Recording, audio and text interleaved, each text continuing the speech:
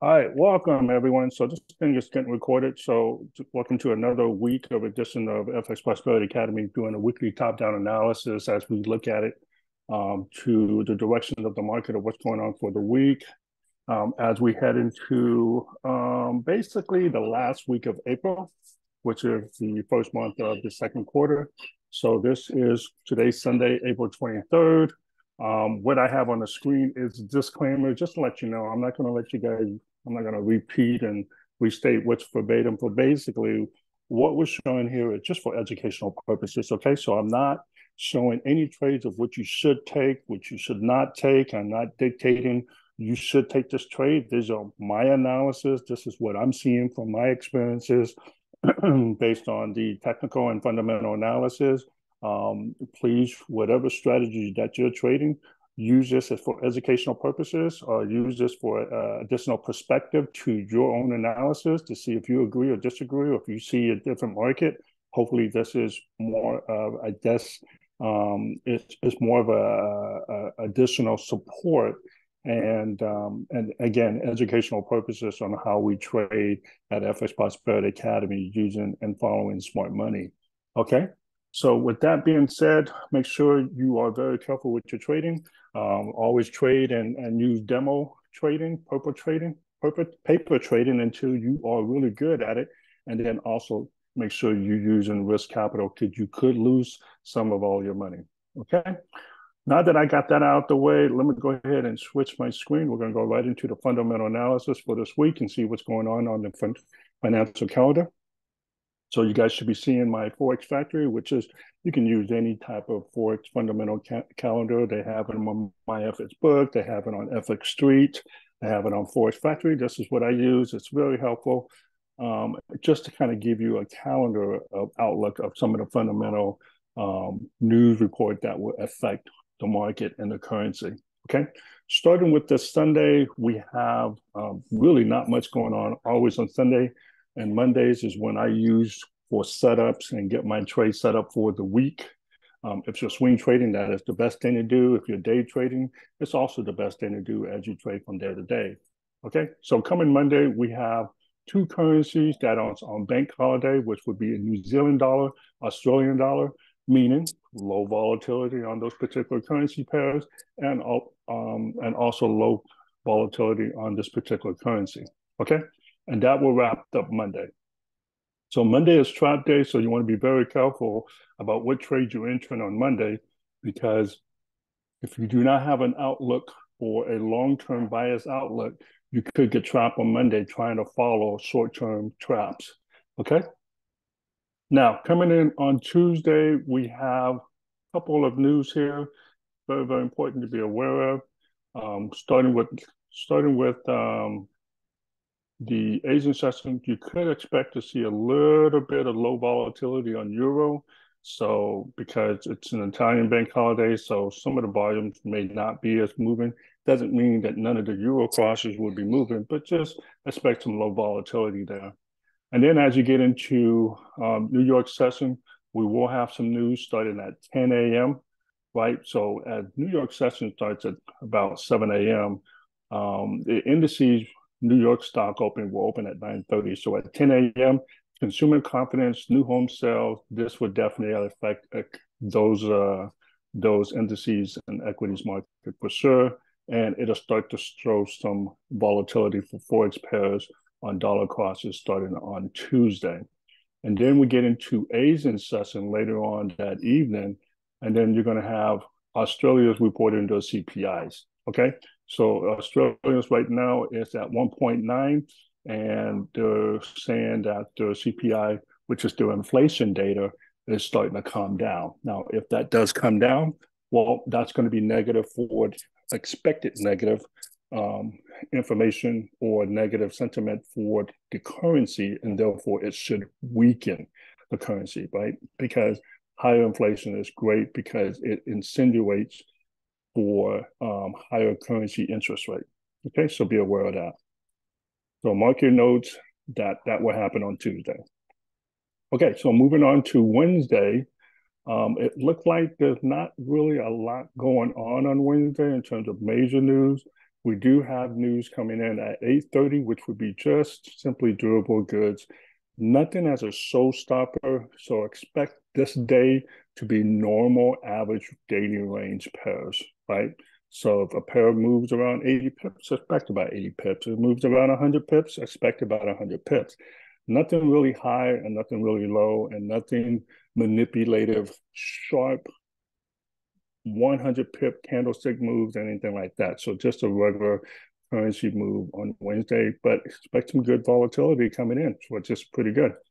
All right, so moving in on Thursday, now we start to get a little bit of some serious news that will heat up the market. First off, nothing in London session, but definitely at 8:30, you're going to have the GDP report. The GDP report is the gross domestic product on how the economy is doing. Are we growing or are we not? And if you are following anything regarding to what we've been doing, especially if you're one of our coaching students, we're following about what's going on with the dollar index and especially with the economies and the effect of the Fed's, the FOMC rate decision. So right now, the expectations or the objective of the Feds regarding FOMC is to slow down the economy, right? So slow down the economy. And what they want to do is make sure that the economy is growing very, very slow.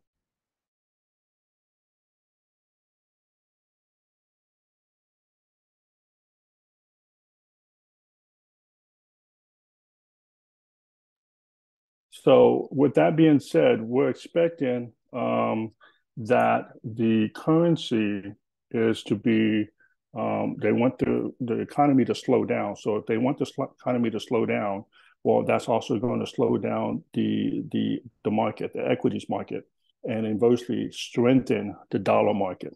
So if the advanced GDP is starting to slow down, which they're expecting to go from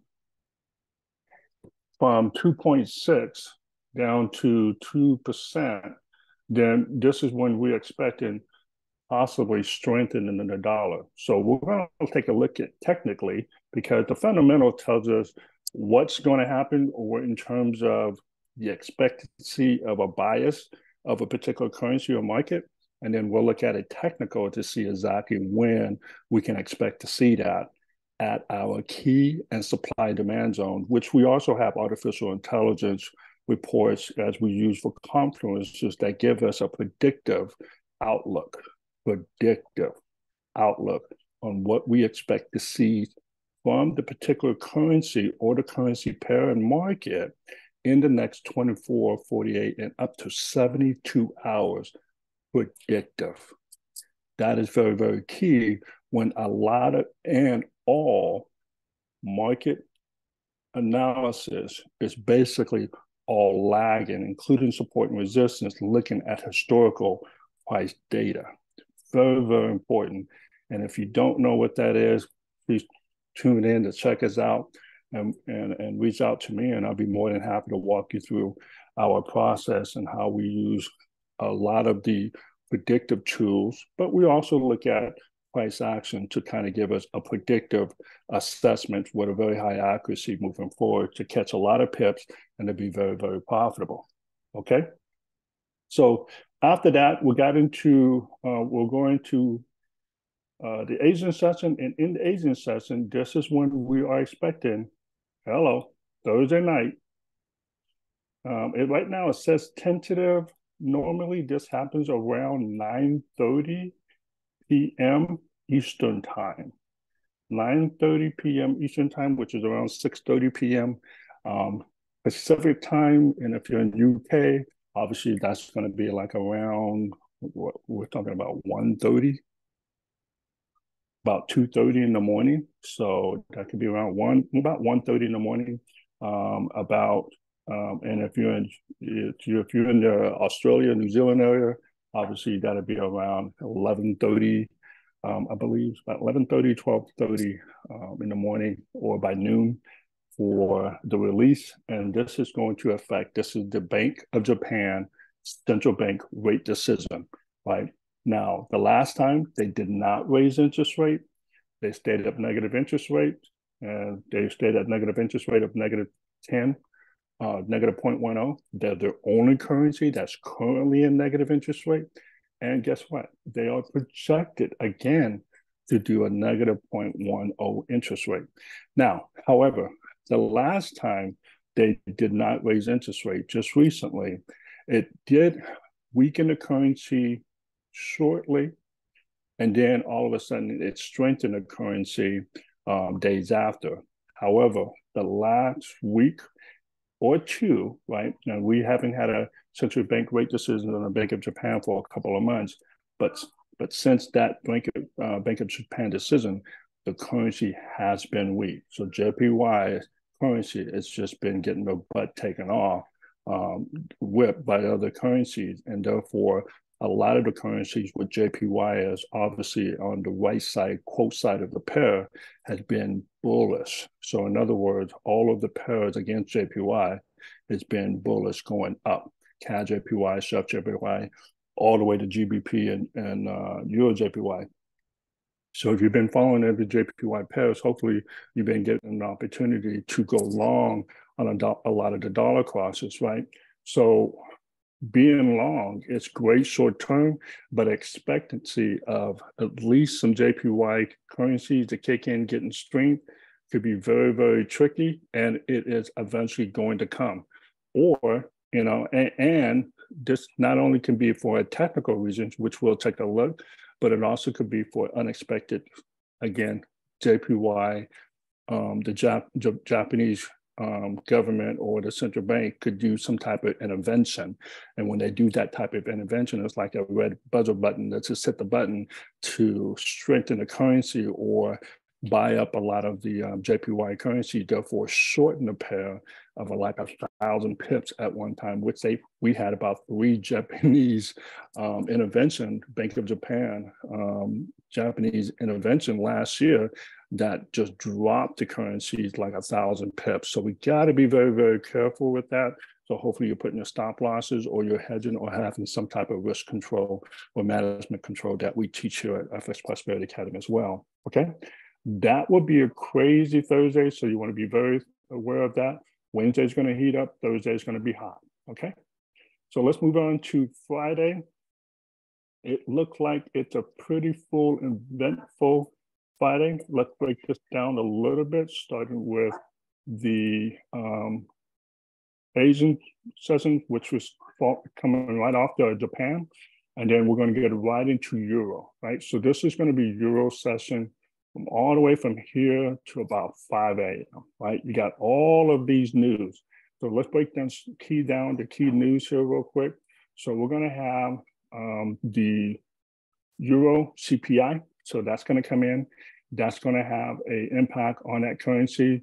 Of course, JPY will also have the Bank of Japan giving some hawkish or maybe dovish comments on the currency based on the rate decision. So even though if they come in at negative 10%, it might have a negative impact on that particular currency. And then there might be some positive Bank of Japan conference comments coming afterwards, which may fade the initial weakness of that currency. But either way, it's going to be very, very highly volatile on that particular pair. So it's going to be very, very tricky. And you're going to need to be very, very careful on that particular currency on Thursday night, Eastern time for Japanese yen pair. Across all those pairs, you want to be very, very careful. You want to be very selective. I would say select the best pair setup and then just pick one or two. Don't go across major. In other words, be very, very selective on your Japanese cross pairs so that you get the best setup. And hopefully you have a very good strategy and a risk or control, money management control that can help prevent or help recover if you get into a bad trade and it goes the other way, which we're going to expect some high volatility going up, down, up and down. Could be double whipsaw. You never know. So you got to be very, very careful. Okay. So that'll be it for the Asian session and London session. And then we get into New York session later on that morning. Let me go ahead and highlight that right here, down here. So that would be the New York session. And in the New York session, we're going to have CAD GDP. We're going to have the US core PCE, which is the price consumer index, which is another indicator of CPI or inflation. And then you're going to have the employment costs. And then, of course, you have Chicago PMI and revised consumer report. All of this is just going to basically move the currency, right? So you got CAD, GDP, and then you got the USD, and this is definitely going to move the currency. So again, you got Thursday up here, and then you got Friday, it's going to be wrapping it up, and it's going to be very, very hot. Also, before Thursday, you got Wednesday. So Wednesday, it's going to be hot. Thursday is going to be hotter, and Friday is just going to be just as hot. Tuesday is going to be kind of warming up, right? Tuesday is going to be warm up, and Monday is going to be trap day. I can tell you that right now, the way it's going to be set up. So whatever happened on Monday, which I would wait to see at the end of the day to see if you got any good trade setup, that's going to happen for the rest of the week, because the currency that can be going down on Monday actually could be going up Tuesday, Wednesday, and Thursday for the rest of the week. Or the currency that's going up on Monday, looking like it's going up, could actually get trapped to go down for Tuesday, pull back on Wednesday, and then go back on Thursday and Friday even lower. So you got to be aware of those traps. On Monday, you call that Monday trap day. So make sure you take a look and be very, very patient and selective on your trades. All right. I hope that was helpful. That is how we look at it from a fundamental perspective. We mark our calendar, we mark which currencies we expect to see those particular setups, and then we go our charts, and then we kind of plan on trade.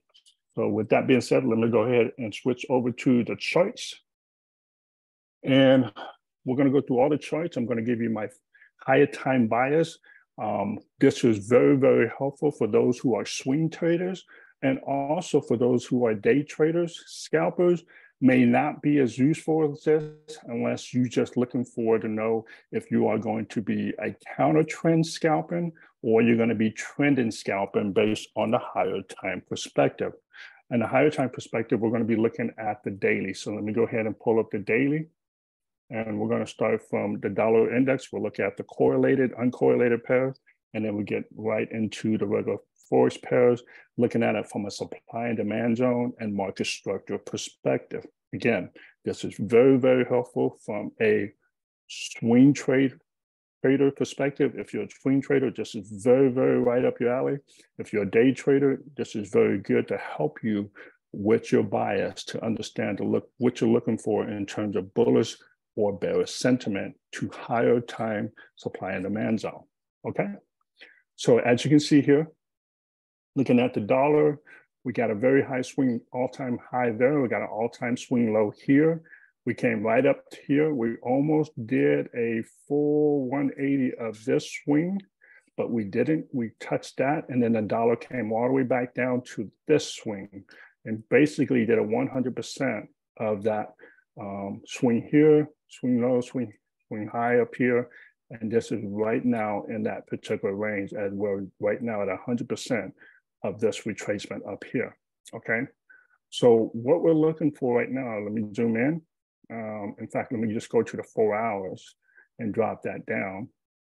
Let me go back to the daily real quick. Sorry about that. Just to let you guys know, we're right in our key demand area right there. That is a very key demand zone of where this particular currency is located right now. Okay, so let me go ahead and mark that up. And then we have a very good key supply zone up here. So this is the very, very high of the supply zone, and this is the very, very low of our demand zone. Okay, so let me go ahead and remove that. Let me go ahead and go down to the 4 hour real quick and take a closer look at what we're seeing with the dollar. Okay, so as you can see here, the dollar from this swing high, then that swing low, then that swing high, we did not take out that high, and if we basically came back in the downtrend and basically hit this key demand area. So if you were able to go short on EURUSD last week, you probably got some really good opportunity as the dollar was strengthened, and then it kind of just ranged for a few days. Okay, so let's take a look and see exactly what's happening and what we need to see happen. Okay, so obviously right here, you can see we're basically in a downtrend channel, right? And we're basically at a very key area if we're looking to break out of that daytime 4-hour channel.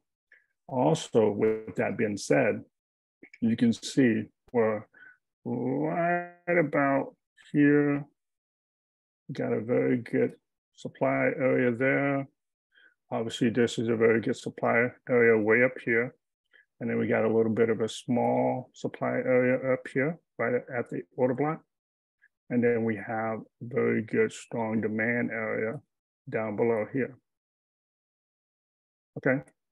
So what we need to see, and this is what we need to see because we actually don't know exactly what's going to happen until after the move has happened. And we can say if once it do X or Y, it is most likely going to do this and that. Okay. So we have this low, the market structure, as we created a high, and then we created a low, and then we came back up here, but we did not take out that high. So right now, we've basically been in this range. We haven't taken out this high, and we haven't taken out this low. So I'm gonna go ahead and mark that up. We got a high, and we got a low. What we need to see for this pair to go up, which I'm going to assume we are going to be bullish on the dollar for the simple fact that we do have the FOMC rate decision coming in next week, which is expected to raise interest rate, right? And we are right now at a very key area, demand area, which we did not break. And we came back up here and we did a pullback. However, we've been stalling. I'm looking to go long on dollar, meaning I'm looking to short Euro USD, Pound USD, Odd USD, and USD, if we can see a break of this higher frame right here. I need to see the break of that for me to go bullish on a dollar to confirm that. And then I'll be looking to take that trade once I get a break and retest on that upper range of about 101.625. However, right now, the dollar is currently on the lower end of this frame right now. If we get a break and retest to the downside, then I would be looking to short-term trade Euro USD and Pound USD long, therefore shorten the dollar back down to this particular level. I can also tell you this, if we come down to this particular level, it is a very high likelihood that the dollar is going to continue to be bearish and therefore go down even further. And the FOMC rate decision won't even make a difference, which does not fundamentally and accurately make sense because a strengthened dollar with the rate increase expected, that should strengthen the dollar. However, the market's going to be right, and the market's going to do whatever it's going to do. We just have to look for clues. Okay, so if that wasn't straightforward, well, that's because the market is never logical, right? It's an irrational market. For me to tell you it's going to go long because I just have a feeling, it's not accurately, and it doesn't help me, and then it doesn't help you. But we have to look for clues in terms of market structure. Okay, so just to kind of clarify, I'm looking for the break on this upper range. Once I see the break on this upper range, this will give me a change of character, break of structure to the upside. We're on right now currently to the downside. I will look for other confluences. I'll look for other tool to see if we're going to get a break of that. We do have an imbalances and a fair value gap here, but we also have one here, and we got several of them up here, right? If you were to draw a fib from this swing high to this swing low, it really makes sense for the dollar to come here at least to this 50% mark, which is right where another key supply area, I'm going to put a different color there, where a very good key supply area is located, okay? And that would be a very good case for the dollar to come up there to mitigate, a little bit into this premium zone area to be bullish, to be bearish, then this is where I would really ideally like to go short in the dollar and therefore go along for the dollar and euro. And basically, we'll just be in this now continuous downtrend, which we are now, right? So that's going to be very, very tricky. It's something I would suggest you to look to see if you're going to be seeing the same thing, if you agree with that, to see if you're looking for the break of the dollar going back up, or if you're looking for the dollar to go back down to this key supply area and then continue to break. So we'll be watching this very, very closely. Again, this is in a very key area right now where it's been in this range this whole week, been up and down, but I'll be curious to see if we're going to get that break up there, and then we get that break and retest so that we can go up. So for now, I am looking bullish, and I would like to see the break of that for us to come up to this demand area, FOMC rate decision, and then sometime after the rate decision, we'll start to go down, right? Because that's what I'm going to be thinking for the rest of the 2023, as the Fed will now start to pause, raise interest rates after FOMC rate decision on May 3rd. I'm not looking for any more rate decision increase. Of course, that could change based on what the Fed says in the FOMC minutes, but everything is pointing to no more interest rate increase after the next interest rate increase on May 3rd. So therefore in June, July, we'll be looking for more of a pause and then getting into the Fed pivot. Therefore, it'll be seeing a weakening of the dollar. And therefore, I'm looking for the later half of the second quarter into the third quarter as the markets start to rally back up, which is the S&P and the indices market, which we're going to get into right now. So let's look at that. We'll go to S&P 500. And go to the daily. And you can see where the market has been doing for the last, let's see, last year and a half. Here you can see up there from this particular swing high, historical high, we came all the way back down. We came down to this swing high, and then we came in this area right here, which we have not been able to take out that high, right? We came up to this particular supply zone right here, and we've been in this range. And we've been in that range since December of 2022, okay?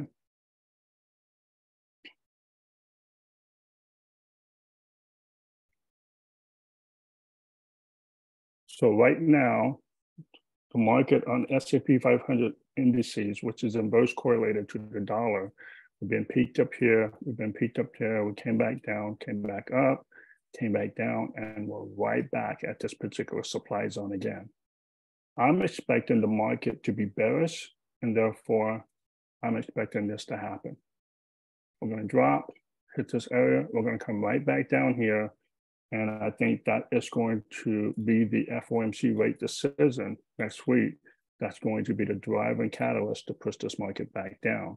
The market was pretty much prematurely too bullish and thinking that the Fed are going to pause interest rate maybe a little bit too early, okay? So once we come back down, that is where I want to be going bullish, okay? So if you were to do it like this, I'm expecting the market to come into this area, which is in my discount area, and this is where I want to be looking to go bullish. I don't think we're going to break this, and I don't think we're going to go down to this historical level. I think this is pretty much the low of the market, as we had a very, very, very clear correction of a good 27, 28% correction of this bear market, which is the average between 24 to about 34%, which is the average of a correction, of a bear correction. That's it, okay? And I think we bottomed out right here, and we're starting to be in this range. I think we're gonna come down one more time in this range, and then for after going into the end of May and into June, I think we're gonna start to rally back up. And the key point for me here for that rally is that we're going to need to see the break of this particular zone. And I think you guys would agree with that. With that break, we'll be able to determine, are we going to be bullish? Because that's going to be the sentiment of this right here to put us back into a bull rally. Once we get that break, again, which I think it's going to be after the FOMC, once we get that break, we're going to be in a bull rally. And then you're going to hear the market being excited. We're going to be in a bull rally market. And therefore, with that being said, inverse correlated DXY will begin to fall. Okay. Okay. So then a lot of the people 401k would be excited, and then the market is starting to recover. Inflation is coming down. Unemployment is a little bit high, and things like that. That is all fundamentally the sentiment of this bull rally. Right now, I don't think we're there yet. So I think there's going to be a little bit more correction. Again, I can be totally off base and I have no clue what I'm talking about. And I can be completely wrong, right? But if that's the case, that's okay. I'll trade it if we get that break, right? That's going to be the key point for me. We see that break and we get this up here, we get a retest. Guess what? I see a little bit more hesitation there. I'm looking to go long. And this is going to be the breakup structure that I'm going to be looking to say, okay, maybe we are in a bull rally earlier than expected. Okay. So that's where I'm at right now. I'm bearish on indices as a result, also with being bullish on the dollar short term, but long term, I will be bearish on the dollar and I will be bullish on indices, including S&P 500. Okay. Let's look at the other inverse correlated pair, which is gold. Let me go ahead and hide these on there to make it very clear. Let's go back to the daily. As you can see, from a daily perspective, we were looking very, very good at these particular historical record high, which we hit it here and we hit it here and we almost hit it there, right? So that came very close for gold, which we will come back, right? So that was in 2020. And then this was the March 2022 with the Russian-Ukraine situation. Then we came back, we pulled back up. We came all the way back up there. So now that we hit this particular area, right, which I will call this area, the supply zone, right here. This is the very key supply zone area. And this is a very key demand zone area right here. Very key demand zone area. And there is a small minor key supply demand zone there, but I don't know if we're going to go this low, but I am definitely bearish. I'm bearish on gold, and I'd like to see gold get to about right there, see the market reactions, and see if we get a break and retest to go this low, right? That would be as low as I would expect it to see the gold go down to, right? So that is the swing of this market here and go down to about 100%. I don't think we're going to be there. This is about the 50% mark right there. So this right here would be in our discount zone of the swing, right? So I think we're in this, on this upper trend right here. If you were to look at it from a channel perspective, this is looking to be set up really, really nicely. Look at that channel, right? So I think we are creating, we could just create that higher high in this channel. I think we're going to come all the way down. We're going to get this change of character. I think we're going to get that break, change of character there. But I think we're just going to come down to about this, in this area zone. And then that's it. That's going to be the rest of the bear market for the gold, and then expect to be a rally along with the indices as well as the dollar weakness. And we're going to get back to this historical high of the gold market of 2075, and I think we're just going to continue going higher for the remainder of 2023. That is my outlook for the remainder of 2003, which is a very, very long outlook, right? But just to kind of make it short term, looking at the 4 hours, I can tell you right now, gold had been if you can see this right here, gold has created that higher highs, higher low, higher lows, higher high. We had a high, we came back, created a higher low, and for some reason, we just could not create, well, obviously we could not break that high and create another higher high, right? So therefore, it looks like at this point, what we only got is a lower high, okay? And then what we need to see is a break of this particular structure, which it looks like we did, and we are most in the change of character, the demand area, and we are looking very, very bearish right now. Gold is looking very, very bearish. So let me go ahead and put this some key areas here. So we got this supply area that's right there. And then we have our demand zone, which is down there. And we got another one about right there. Okay. So I am looking for the market to continue bearish, right? To at least that mark right there. Okay. And this right here would be lower than the 50% mark, which is about right there of our swing high, swing low, or swing low, swing high of the market. Once we get into our discount zone, this is when I'm looking to buy here. And if not, I'm definitely looking to buy there, okay? Because again, I'm also going to be looking for intermarket correlation with the DSY to see if we start to see a weakness in the DSY. But as of right now, this is looking very, very weak. Gold market has been falling since Thursday, and it looks like we're finally getting that breakout of that trend right there. And we are creating, it looked like we got ahead, maybe a head and shoulder, but either way, we could not, from a market structure standpoint, create another higher high. We just created the lower high, and it looks like we're breaking that lower structure of the lower low to go down now into a downtrend, right? This is what we're looking like. So this is what I'm expecting to see for the next week, 1 to 2 weeks. And I think the FOMC rate decision is going to be another catalyst to push this market down. If the FOMC rate decision increase, expected rate increase, because I don't know if they're going to, but there is a high probability it will continue to raise interest rate on the dollar. Therefore, it would weaken the gold even further, as the bond yield is very highly correlated to, inverse correlated to gold. I think we're going to come back down and revisit this technically, right? And then around June, July, more likely in June, get ready to recover, right? So as you watch us every week, as we provide this top-down analysis, we're going to see how this play out. And then again, I could be completely wrong.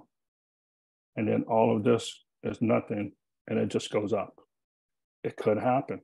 But if we play it safely, and we watch our market structure right there, you see that market structure right there, and as long as it doesn't invalidate this area, then we are definitely going bearish to our particular zone, okay? So obviously, we're going to be trading this every day, taking a look very, very closely to see how this week sets us up. And if we see more bearishness in gold, which our artificial intelligence will give us the extra confluence predictive nature of how gold market will continue to react and predict for the remainder of the week, will continue to be bearish on gold, and therefore look to be the strength on dollar. Very, very key important. I like to see how that comes up. And hopefully we continue to hold this particular market here as we rejected that particular market structure. And if we can hold, we're going to go down.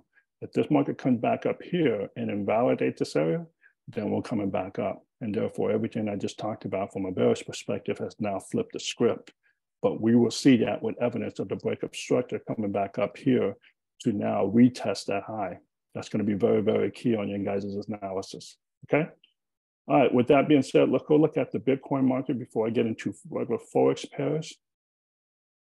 Go back to the daily.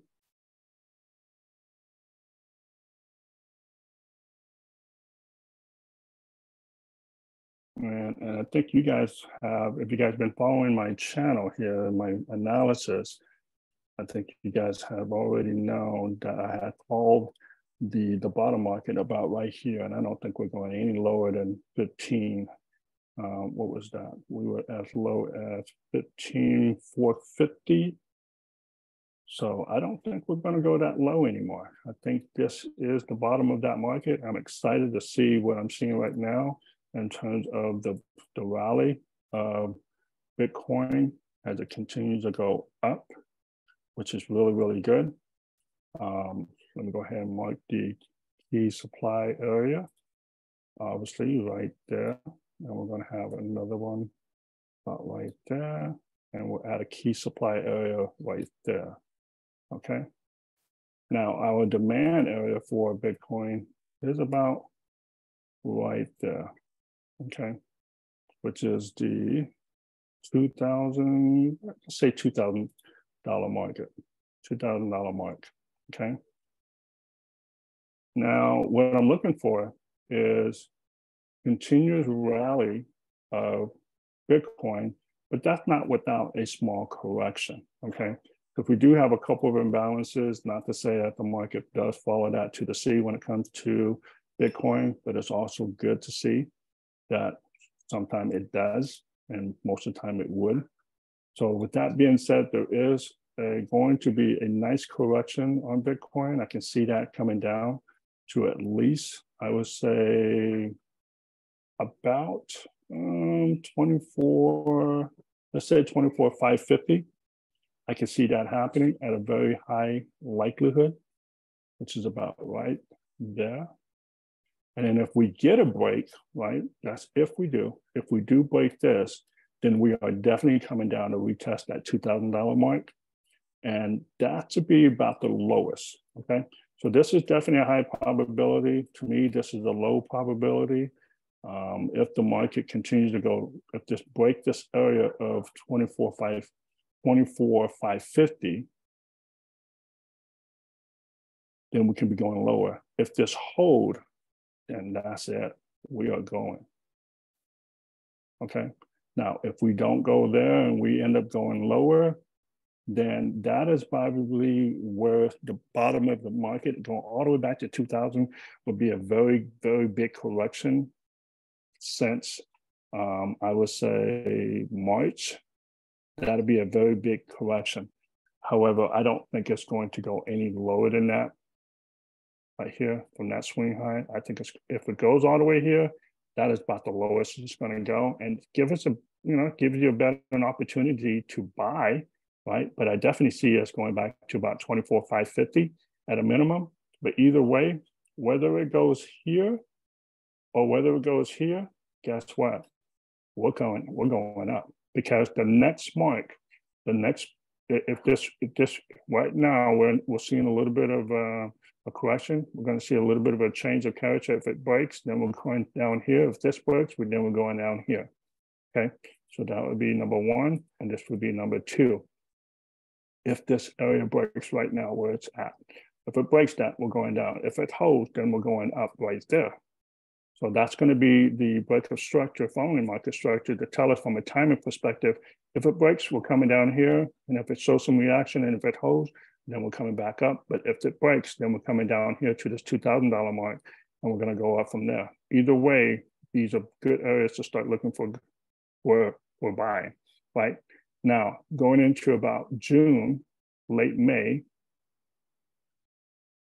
we're going to see another rally, right? We're going to see this rally, and this is going to be the next mark right here, 40K, okay? We made it all the way up to about 20, let's say 31. We made it up to 31K. This is the next stop. And then we're going to see a little small correction. And then the next stop, that's right, we're looking at about 50K, okay? So I'm giving you guys the projection of where I'm seeing the market going for I would say the next 3 to 6 months. Right here, 40K. Okay. So after we make this correction, we're going to make a little small correction from 31,000. We're going to hit about 24,550 if it goes down that low. And at the very least, 20K. That's just 24,550K. So this is 20K. This would be the very lowest probability, but I think that is going to be the line in the sand. And that'll be it. And that'll be the last time we see that low, unless we hold at 24,550. Awesome. Then we're making it to 40K. We'll do a little bit of correction. We'll take a look at when that happens, and then we're going back up to 50K. Okay. So this is going to be probably the remainder of 2023 right here. Right. So that's going to be where it's going to be going as we get into 2024 with the Bitcoin halving. And that's going to probably take it to at least back to its high of around, it was 69K. So I'm going to just put around it 70K, 2024 and beyond. Isn't that exciting? More to come.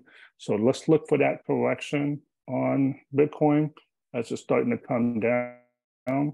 We go down to the 4 hours real quick, just to kind of show you exactly what I'm talking about from a market structure standpoint.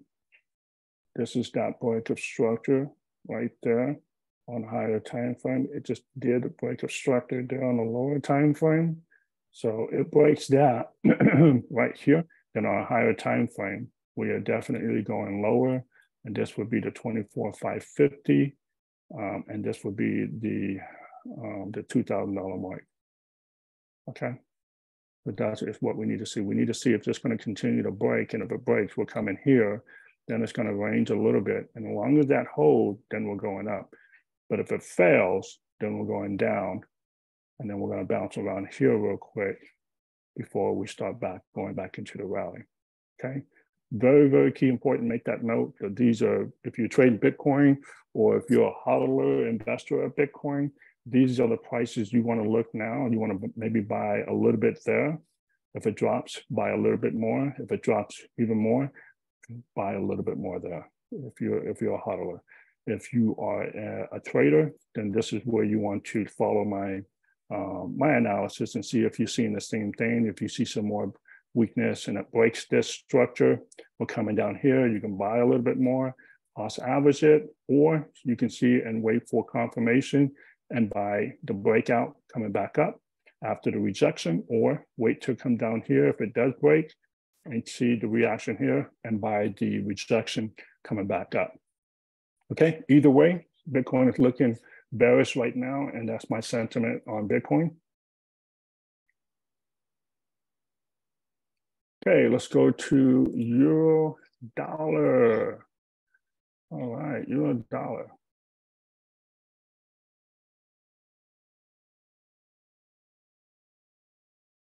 Okay, so euro dollar, we have came all the way to this supply zone, which I like. This is pretty good. As you can see, it just came right in the nick of that supply zone and then came back and it's starting to pull back a little bit, which is awesome. Okay, now that's that swing high right there and that swing low. And we do have this swing high came back at that swing low and it's looking kind of bullish. Right now, it's looking kind of bullish as it came up, bouncing off it here. But so what we need to see is it going to take out this high, right? Because this is inverse correlated to the dollar. So if the dollar is if I'm bullish in dollar, that means I'll be bearish on euro dollar, which I am, right? So I do not foresee us breaking that high. If we do, then my bearishness bias will change, right? Right now, I'm looking for the break of that to go lower. So, and this is my target down here. That's what I'm looking for, to see euro dollar come down to about 413 pips altogether as a line in the sand before we go higher. Okay, that's what I'm looking for. But with that to happen, I need to see the dollar, euro dollar break that structure there. Because right now it can go into a little bit of a range, but as long as it doesn't take out that high, and if it holds and it start to come back down, then I think the FOMC rate decision would be the catalyst to take this back down to about 1.06. It could come as low as, let's see, about 1.07. Okay, either way, from this swing low to this swing high, my 50% mark is right there. So as soon as it breaks that 50% mark, which is below about 1.08, then that's when I'm looking to buy, to go long. Okay, so that's when it's in my discount zone area. I do not want to buy the high unless I see the breakout, and I see the retest, and then I'll buy the low, the pullback of this continuous trend. Because right now it is bullish on overall uptrend, but it did pull back and have not created another higher high. It did create a lower high. What I'm trying to see if it's going to hold that lower high and again come back and break that lower low. If we do, you got it. I'm targeting these levels. Okay, that was a lot of marking, so I don't want to hide that marker real quick. So this is what I'm seeing. Okay, so it created that high, it created that lower low, and right now, as it closed of Friday, it did not create another high. I'm looking to see it does not create an equal high or break that structure, because if it doesn't, guess what? That's right, I'm looking at breaking that structure and then come down. Okay, and this would be my line in the sand where I'll be looking to go long on euro dollar. So right now I'm bearish euro dollar unless it proves me the other way and it proves me wrong. Okay, pound dollar, well, it's going to be the same correlation as euro dollar, right? They're both inverse correlated to the dollar. As of right now, let's see, just to mark up my structure here, it plays right into that supply zone very, very nicely. We have a very key demand zone down here, right? And we also have some imbalances there here. Okay, so there is some very good key areas where it could break and mitigate these fair value gaps. I am looking for more bearishness on pound USD. As you can see, we have that right there. We have a little bit of a slightly break, but I'm going to call that equal high, right? Kind of gave us a nice little double top pattern, but we have not confirmed to break that particular structure, right? So even though on pound dollar we have a double M pattern, we're in a very key supply area. This is very, very important. We're at a very key supply area of pound dollar from a higher time perspective, okay?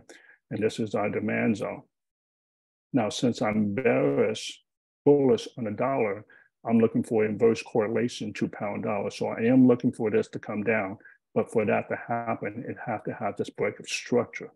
We have this break of structure, retest, we going down, right? And that's going to be my first target right here for pound dollar. I'm looking at about 1.20. And once you get into that area, again, this is my 50% mark. This is my discount area. And in my discount area is when I'm looking to buy between this swing high, swing low and this swing high of this particular trading range. Very, very important on how I just marked that up on a structure standpoint on how we follow supply and demand zone. This is what we teach in our academy in deep detail on how you can break this down technically from a market structure standpoint to develop your timing of the market of where the price is going to go after you fundamentally determine the bullish and bearishness of the particular currency, okay? So pound dollar, I'm looking to be bearish. Euro dollar, I'm looking to be bearish, but again, got to see this break of structure. Once I get this break of structure, and I would know probably by Monday exactly where this market is going to go, because we did not take out this high. It did come down. Let me go very clear again. We did tie this high. We had this low. We did not create another higher high. So this is a high, lower. It was kind of it was considered a lower high, but right now it's considered a lower low as we closed up this lower high. So I'm going to call this a lower low. If it breaks this structure, we got a change of character. We're going to be targeting that 50% and get right into our supply zone, demand zone, and then I'll be looking to go long on pound dollar. Okay, I hope that helps you with your analysis. If you're bullish on pound dollar because what you're seeing, then hopefully you're right. But make sure, I would suggest you to look at the DXY to see if your bias is correct. Because if you see the DXY get strong, you may not want to consider going long on pound dollar and just wait for the break of this high. Don't try to catch the breakout, but catch the retest to get the confirmation. Okay. All right, that's pound dollar. Let's get a look at Australian dollar. Again, if I am bearish on euro dollar, pound dollar, because I'm inverse correlated bullish on the dollar, this would be the same thing. Okay, so right now we're at a very key, very key demand zone there. And this is a very key supply area. Right there. Right. This is a very good, I would say, resistance area, not so much of a supply zone there, but this is a good resistance area because this is all resistance here, supply and resistance. I don't trade off of it, but I recognize it because I know where it's where price action is in terms of how the market makers manipulate this. So that's why it's been touching us, It has not completely gone all the way down to the level that we still have an imbalanced gap still left right there. Very, very important. Okay. So I think, right, based on how the market has been reacting, meaning it's been holding, and then just recently on the close of Friday, we did not finally break that high. We've been matching it, and if it looks like we come back down, we break that, yes, this is definitely coming down. However, compare this to EU and GU, this is not a really good setup, okay, compared to EU and GU. EU and GU is at the high. This is right in the middle, right? And it's possibly not done yet. It is not a really good setup compared to the EU and GU. And I always strongly suggest and strongly stress to all coaching students and even other traders, you want to be very selective. Pick the edge, pick the trade that has the edge, pick the trade that has a very good, easy, and very clear setup, okay? And to me, this is not a very good, easy, and clear setup. You may agree, you may disagree, and that's fine. But in my opinion, this looks to be a nice flag pattern right there. And if you're looking to trade the breakout of this particular pattern right there, you may be spot on, okay? And that means you're still coming up with the same bias in terms of this possibly coming back down to this particular area. And if that's how you trade, then that's okay. But at least you're still coming into the same bias, but you're just using a different confluence. You're using trend lines and flag and bull flag, bell flag breakouts, which is fine. I mean, some traders are very, very successful. And if that matches your sentiment and my sentiment, then that's great. We're both going to come to the same conclusion. And if you're going to be looking for a different type of pattern to buy, that's fine. And I'll be looking for a different confluence to do the same thing to buy. But the key thing is we'll definitely be arriving to the same location. Hopefully we'll make the same amount of money in terms of pips, and then we'll be trading off of this key demand area, okay? Which is awesome. So I'm bearish on Australian dollar. New Zealand dollar. New Zealand dollar looking to be the leading between the two, the New Zealand dollar and the pound dollar, in terms of already starting to show signs of bearishness, which is awesome, right? This is our key supply area up here, and down there's our key demand area. And if you can see right there, that was a high, that was the lower low. It failed to beat and take out that high, therefore it created a lower high, and look what it did. It's looking like it's starting to come down, which makes it even a better setup or a better sign than Australian dollar for its case to come down to this particular zone, right? Very, very key. I don't think it's going to go any lower than this, but it could come all the way down here. It's got to be very, very careful. Anything for me would be invalid for to continue the downtrend. So I would consider this a invalid zone for the trade bias. I think this is eventually going to go up, and we're going to go and break this high, and we're eventually going to be in this area. This right here will be the remainder of 2023. But for this to happen, we need a DXY to be weak, right? And right now I'm bullish on DXY. Therefore, that's why I think we got some more downside for NCD USD, just like we do with odd USD, USD, and pound USD. Okay, so again, between NCD USD and odd USD, EU and GU, you can see which one you would probably want to trade. And I can tell you EU and NU, AU and NU, it's probably not the two trades you want to trade between any of the dollar majors for a possible sell trade. I think EU and GU would be a better setup. If you wanted to get into this trade, you should have got in right here. And I think you would agree with me, or right here. Those would have been two great areas to be selling, okay? So with NU, as with AU, I'm bearish, looking for more downside to those particular pairs. Okay, now let's switch over to the correlated dollar crosses, which is euro dollar, pound dollar, and dollar yen. Looking at these two particular pairs, or these particular pairs, let's start with dollar CAD, right? We got a very good key supply area up here. We got a very good key supply area up here.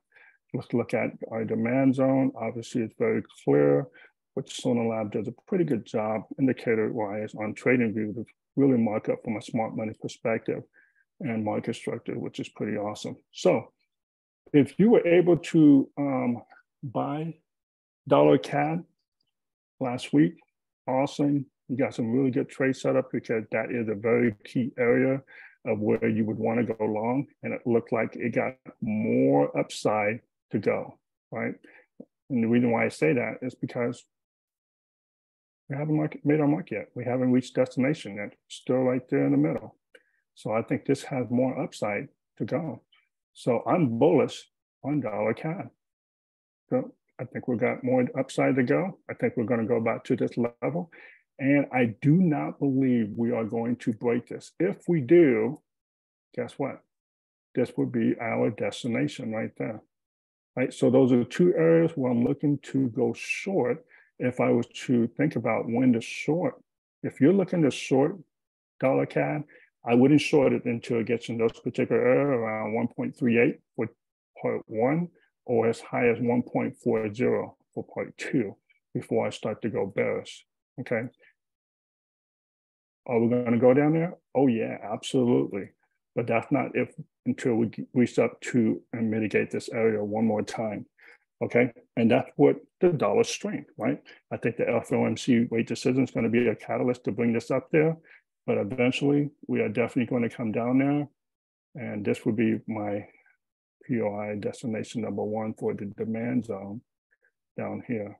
So we're going to definitely see these levels in 2023. And this is my prediction on the DXY eventually being weak.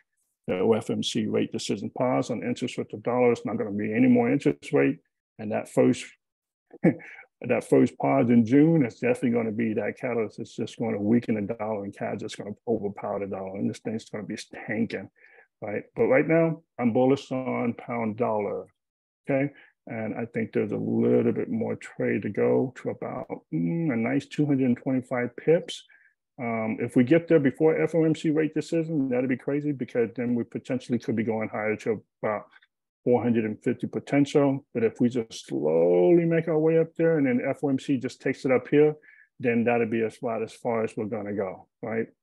Okay, so don't be afraid if you see this pull back a little bit in range, but we do have a lot of fair value gap to mitigate, and this is a very good, strong supply zone. Hope that was helpful. Okay, Euro chef. And if you look at this, this is freaking awesome. Look at that. Just completely from here all the way back down to that particular area, which is pretty good. Okay.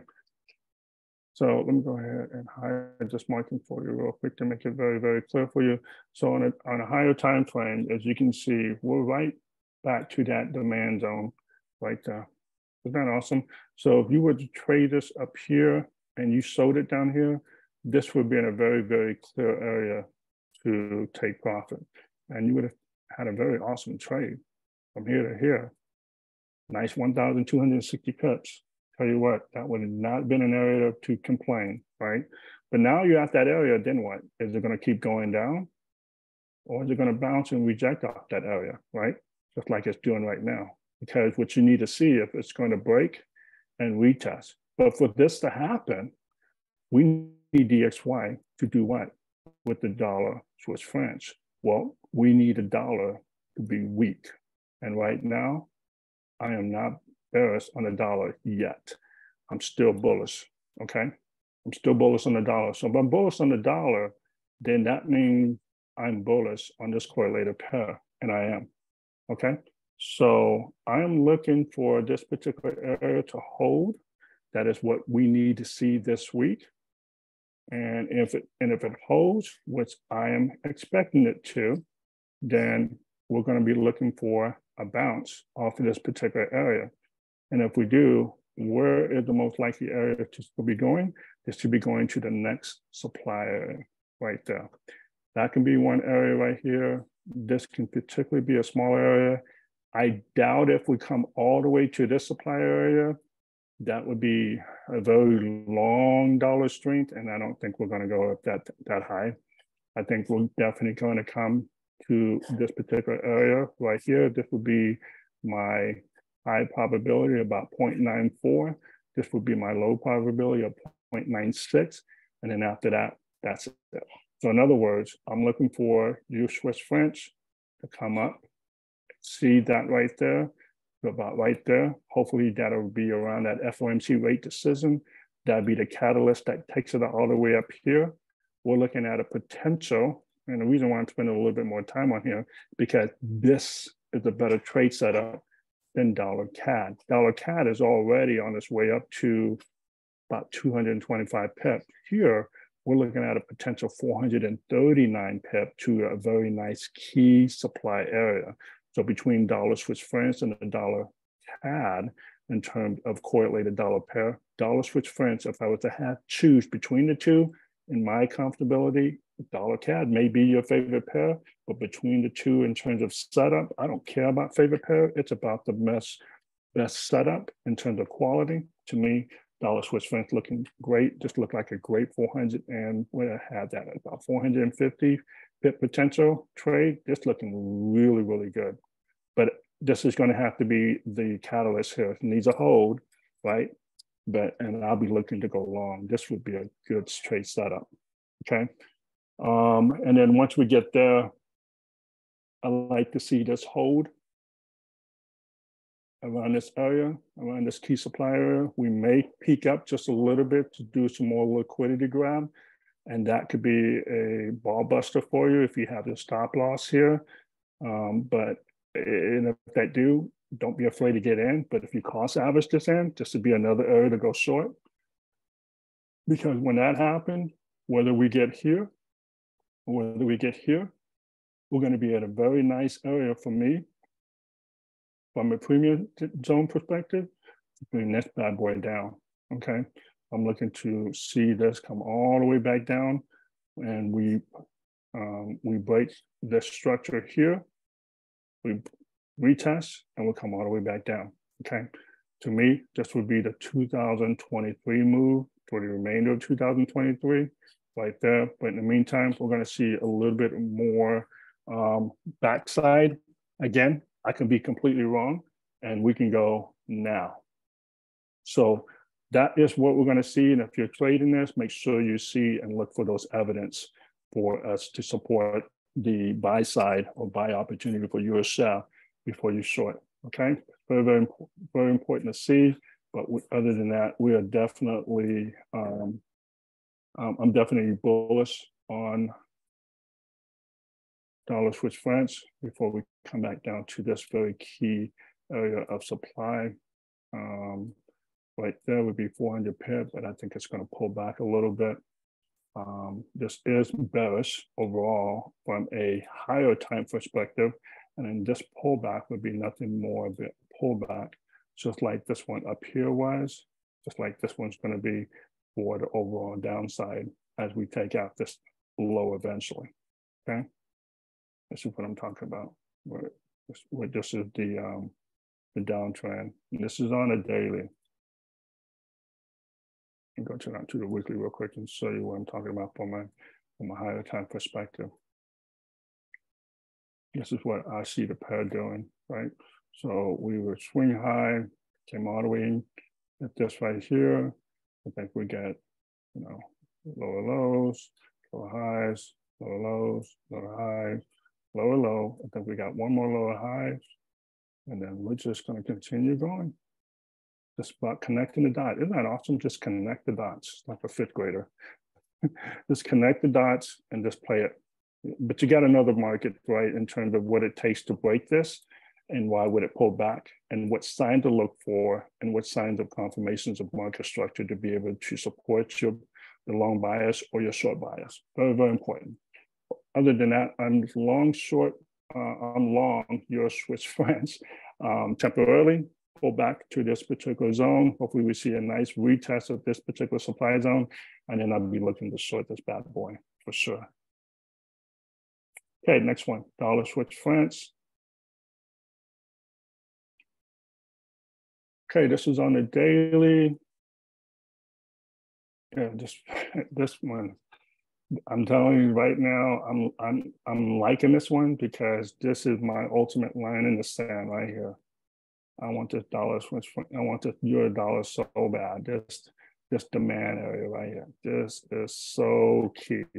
We are coming down to this area, and I want it so bad, right? And it's just stubborn. It's going to come down, but it's just stubborn.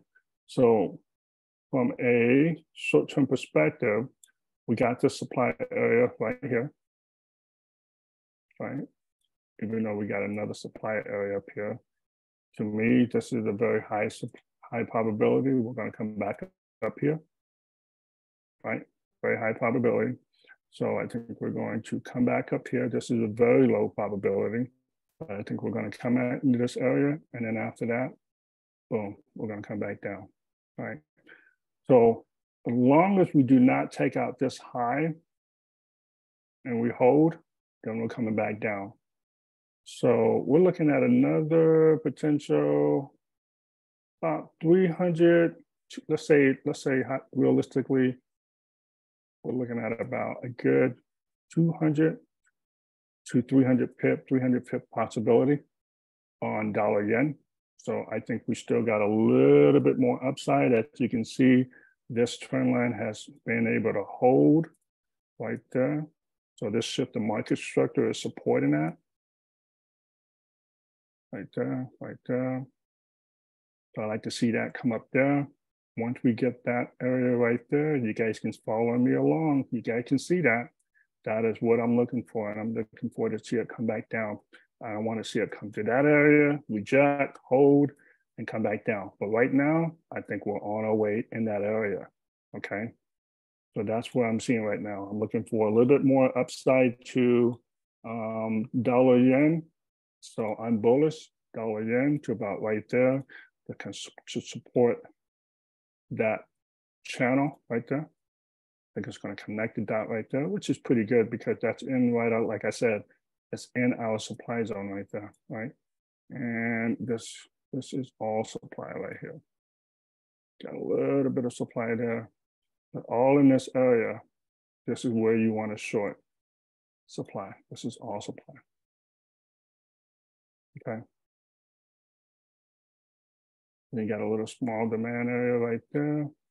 You got a little bit small demand area right there. And you got a big major one down here. Big major one down here. So with that being said, then eventually we will be once we get in this area. So let's say right now for this week and next week, I'm looking for all bullishness on dollar yen. I'm looking at the go up.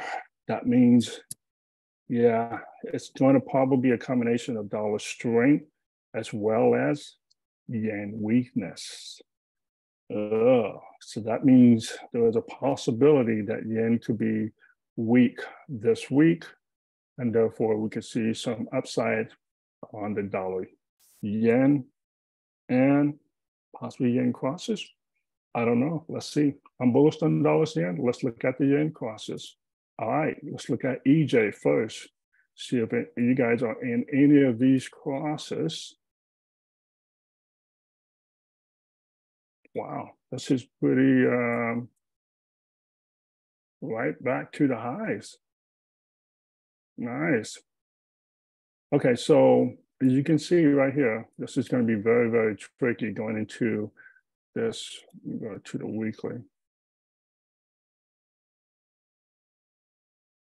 Wow, I don't think it's going to go at this freaking high, but it is really, really tricky because we're at extreme high now.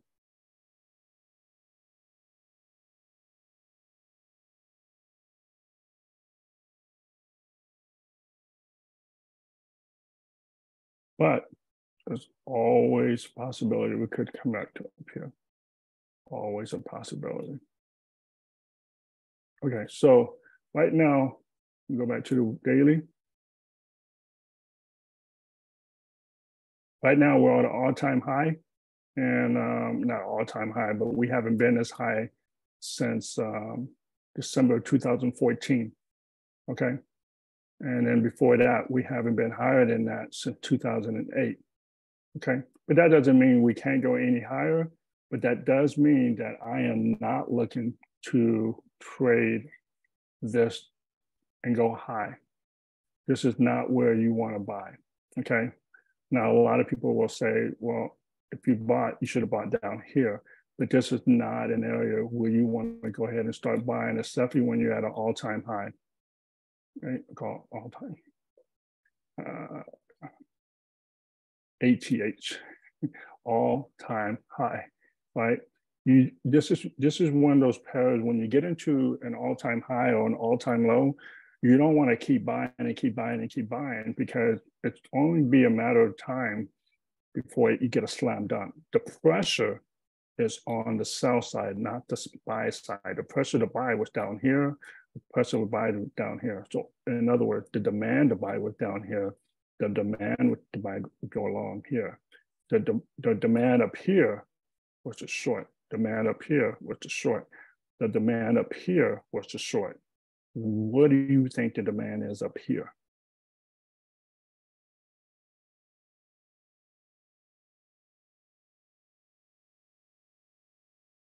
And if you think the demand up here was the short, you are correct. If you did the demand up here was the short, you are also correct. Because that's exactly what it did right here, right there, and right there. Okay, and it did that twice here. But that doesn't mean that it can go higher. It could. It just means that I'm not willing to participate because I'm looking to be short at this point, especially when you're at some historical high. You're coming to an extreme market condition from this swing here to this swing, okay? You're also coming into extreme market conditions from this swing to that swing. That is 100% retracement, right? So I'm not in EJ, and I guess what? I'm not participating in this trade either, because I am going to stick to being bearish on this particular trade. I would have been bullish down here, would have been bullish down here, which I believe I did call it up here. And I said it can come up here, and if it breaks down, we're coming up here. But this right here, this is when I want to start to become bearish. The other reason why is because in my trading plan, it tells me anytime that we're above equilibrium of a particular trading range, especially on a higher time frame, like this one on a daily, this is a swing low, this is a swing high, that's my equilibrium. The market is going to rebalance here, and the market is going to rebalance from the higher time frame of the weekly. Going to the weekly.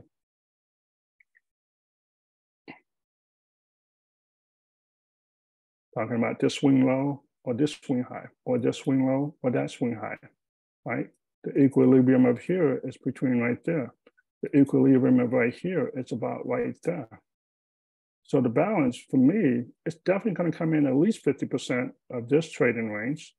It's going to at least come back to this 50% of this trading range, and it's definitely going to come back to this 50% of this trading range, just like it did here, just like it rebalanced here, okay?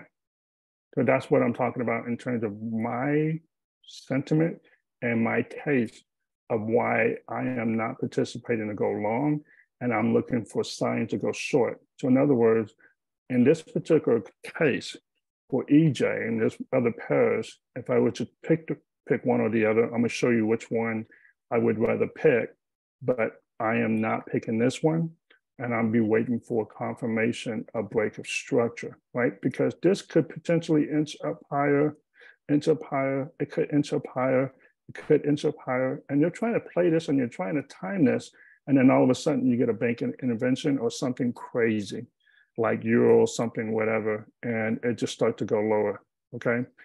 I'm just not going to participate in this, participate in going long. Everything in terms of fair value gap is showing that it's showing signs of pressure of demand to go lower, and therefore I'm bearish. However, if I were you, which I would do, I would be looking for a low. I would be looking for that. I'm looking for a low. I'll be looking for a retest to make sure it doesn't take out that high. I'll be looking for a lower high. And once I see this sign and I see this sign, then I'm ready to go bearish. But right now, I just wouldn't put a sell just because I see this at a high and I'm at a supply, because it can go higher. It can go against me. It can continue to go against me. It can continue to float against me before it does that. My sign is here. That's my symbol. This is my signature. If I see this, I need to see either a double top, or I need to see a lower high. And then after that, I need to see the choke or the change of character. I'm okay with getting in here for a light trade, but this is my clear evidence right there, so I can see we're going very, very clear market structure change with a shift of market structure, okay? Right here, is this a shift in market structure? Hell no. That's telling me that's in an uptrend. And I tell you what, I don't want to get into a buy and participate. I'm late to the party. You would too if you were to buy there.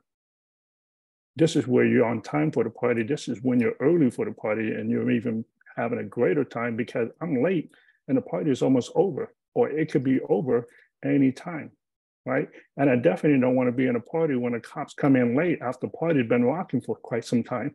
You like that analogy? But if that helps you, I hope that makes sense. But I don't want to buy late into the party. I'm sorry. I'm just not going to participate in this game. Okay. So I'm short. I'm looking for signs of short. And right now, I am not ready to get into any positions until I see more signs, until I see more confluence. But other than that, I'm bearish on EJ. Okay. So GJ. This is a little bit more better in terms of structure, right? I can see very, very clear structures here. This is all supply right there. This is strong, strong supply area, okay? And with that being said, this is very, very strong demand area right there. So now that I draw that up for you and you see it, and you see no signs of any shift, any break of structure, what trend are we in? This is a very clear uptrend, okay? Very clear uptrend, especially when we have a potential supply zone sitting way above it, right? Of course, we have some orders, liquidity orders, right? Let's point out the liquidity orders. That's a resistance, that's a resistance, that's a resistance. You think we can come up here closely to that resistance level just to manipulate some more traders? Absolutely. I don't think this trade is over.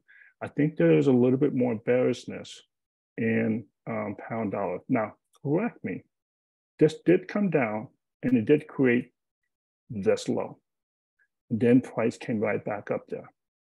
This is where the current price is at. This is where it created that low on Friday. Guess what? We have a low. Thank you. It created that for me.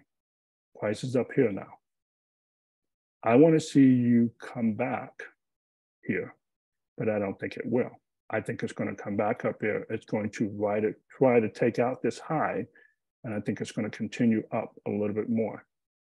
But if it doesn't take out that high, meaning if price, right now, price came up here, this is my diagram over here, and maybe I can get away from that so I don't distract you guys, right? What I'm trying to say is that the market created this high up here. And then in one candle, it created that low. Awesome. I'll put a line right there. Okay. Now price came up here, and now I want to see it take out that high. If it doesn't take out that high and it starts to hover around here, guess what? I'm looking for signs that tell me this is going to go lower. I can get into a trade risky right there, or I can be a little conservative and wait till it breaks that structural low, and that would be a safe trade. This is not late to a party. This is actually early, which is okay, but you got to be aware that it could be a false earliness to trade, as this can easily bounce and come back up and take out and then get ready to break, okay? So whether you get in here or whether you get in here, I would caution you to get in here unless you know what you're doing, because you can cross average that out. If not, wait for confirmation of break of that particular low. Because once you wait for the break, it's not going to be a bad trade. I think you'd be okay with 400 pip.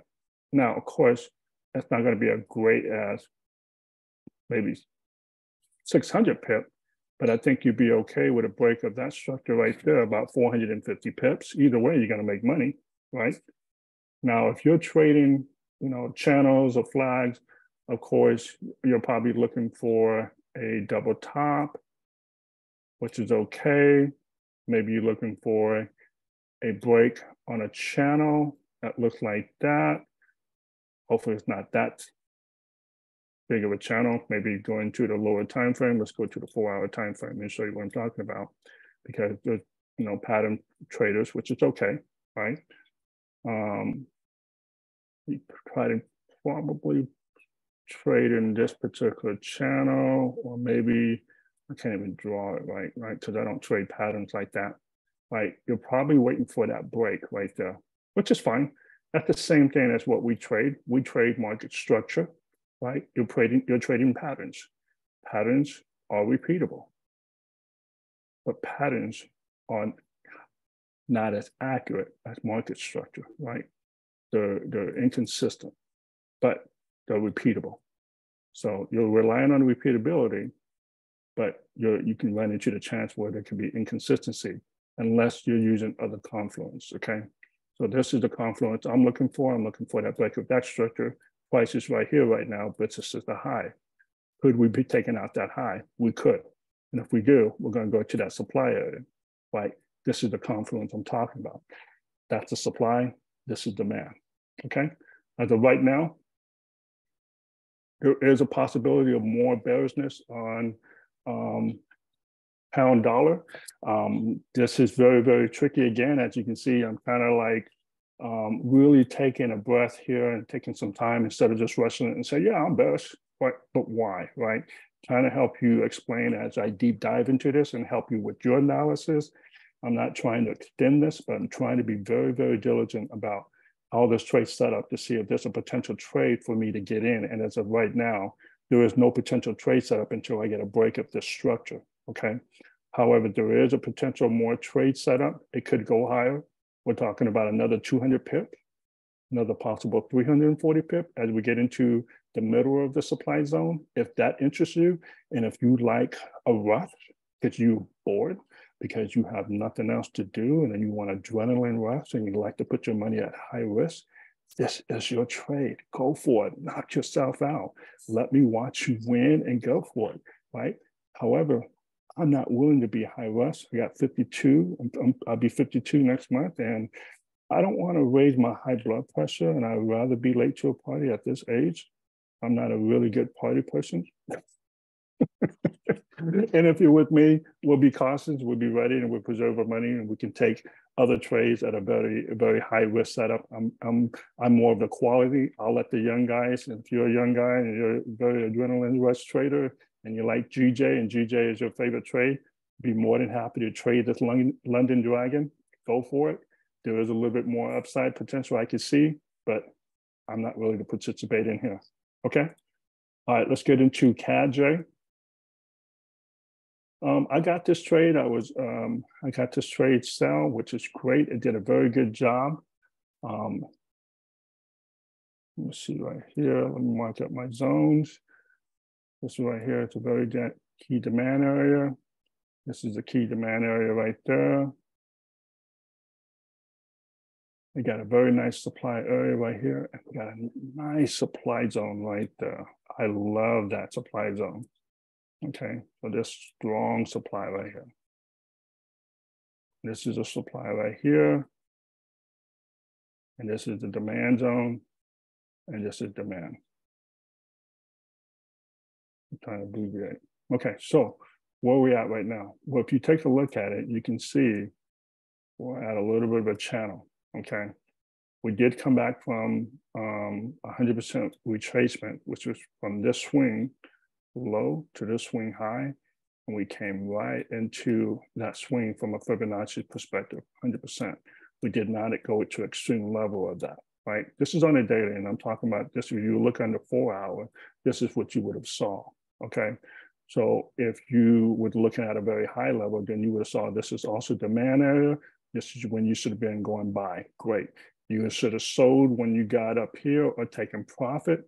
This is a nice pullback, okay?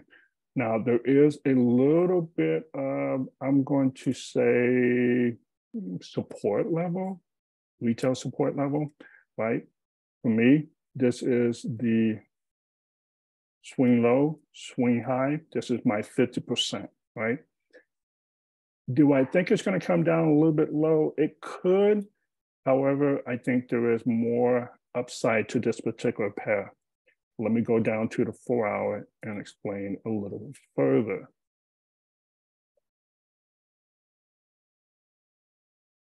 I think the yen, these guys are not going to raise interest rate. That supports the dollar yen to be bullish. All right, we got a very key high supply area way up here. Okay, this is a very key supply area up here, and you got a very key demand area right there. Okay, we are at a very key uptrend. It's a very clear uptrend. Low, lower highs, lower lows, lower high. We're right there right now. Okay, I am looking to see if this price is going to break that high, or if it's going to break this low. Okay, those are my two areas. You got the swing, you got this little high, got this little low. If we reject and we start to come back, my eye is going to be looking here. Okay, because I'm going to look for the break. I want to look for the retest, and guess what? I'm willing to buy. I'm willing to buy that area, as in not buying this high. For me, this is the high. This is that overall swing high, swing low perspective, right? My equilibrium is sitting right here, okay? On a higher time frame. Obviously, we're looking at a 4-hour right there. But on a daily, we're looking at 2-dimension, right? So if you come to our coaching class and we'll talk to you about the 2-dimension, 2 perspective, looking at a higher time frame on a daily and a 4-hour. Just looking at it from a 4-hour perspective, I can see this is going to be in an uptrend. And as we continue just to create a lower low, I'm looking for another lower high, lower low, lower high, lower low. So higher highs, higher low, higher highs, higher low, higher highs, higher lows. That's what I'm talking about. Higher lows, higher highs. I'm looking to get back into the supply area up here. Okay, that's what I'm looking for. I'm looking for this extreme break of 100% on a 4-hour time frame. Okay, this extreme break zone is a choke. It is an extreme position for the 4-hour, but it's a choke on the daily. This is extreme conditions on the 4 hours, meaning we're now going higher because it'll be a choke on the daily.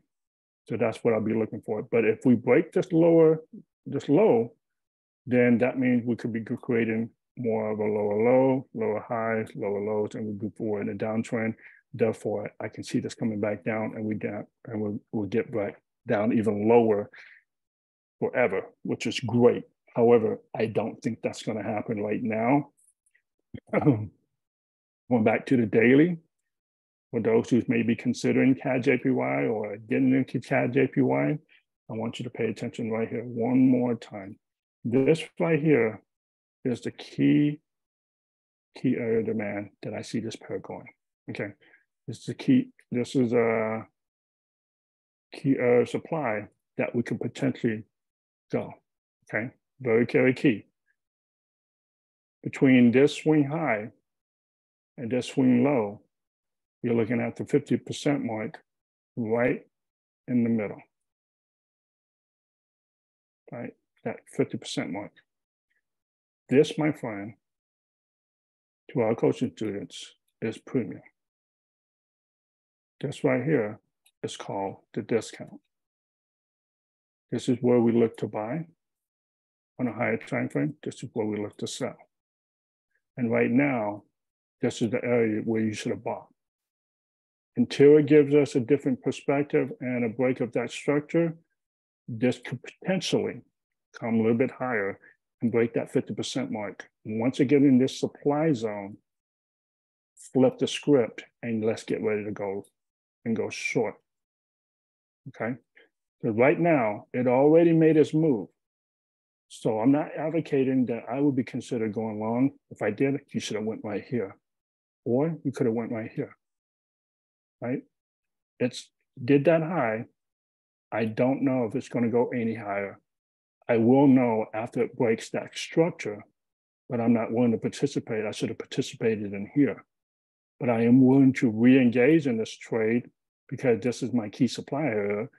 It will confirm to tell me it's going to go in that key supply area when it breaks that high, okay? If it doesn't break that high, this does not support my case that it wants to go higher. If it breaks that low, that means this whole area is no longer a case. This area right here is the case. I hope that makes sense. So as of right now, it's no trade for me until I get a break. As of right now, I don't know if it's going to go higher or lower until I get a break of that or a break of that. So for me, CAD-JPY is currently a no trade, and I can't call anything right now until I get that structure, that break of structure, okay? JPY.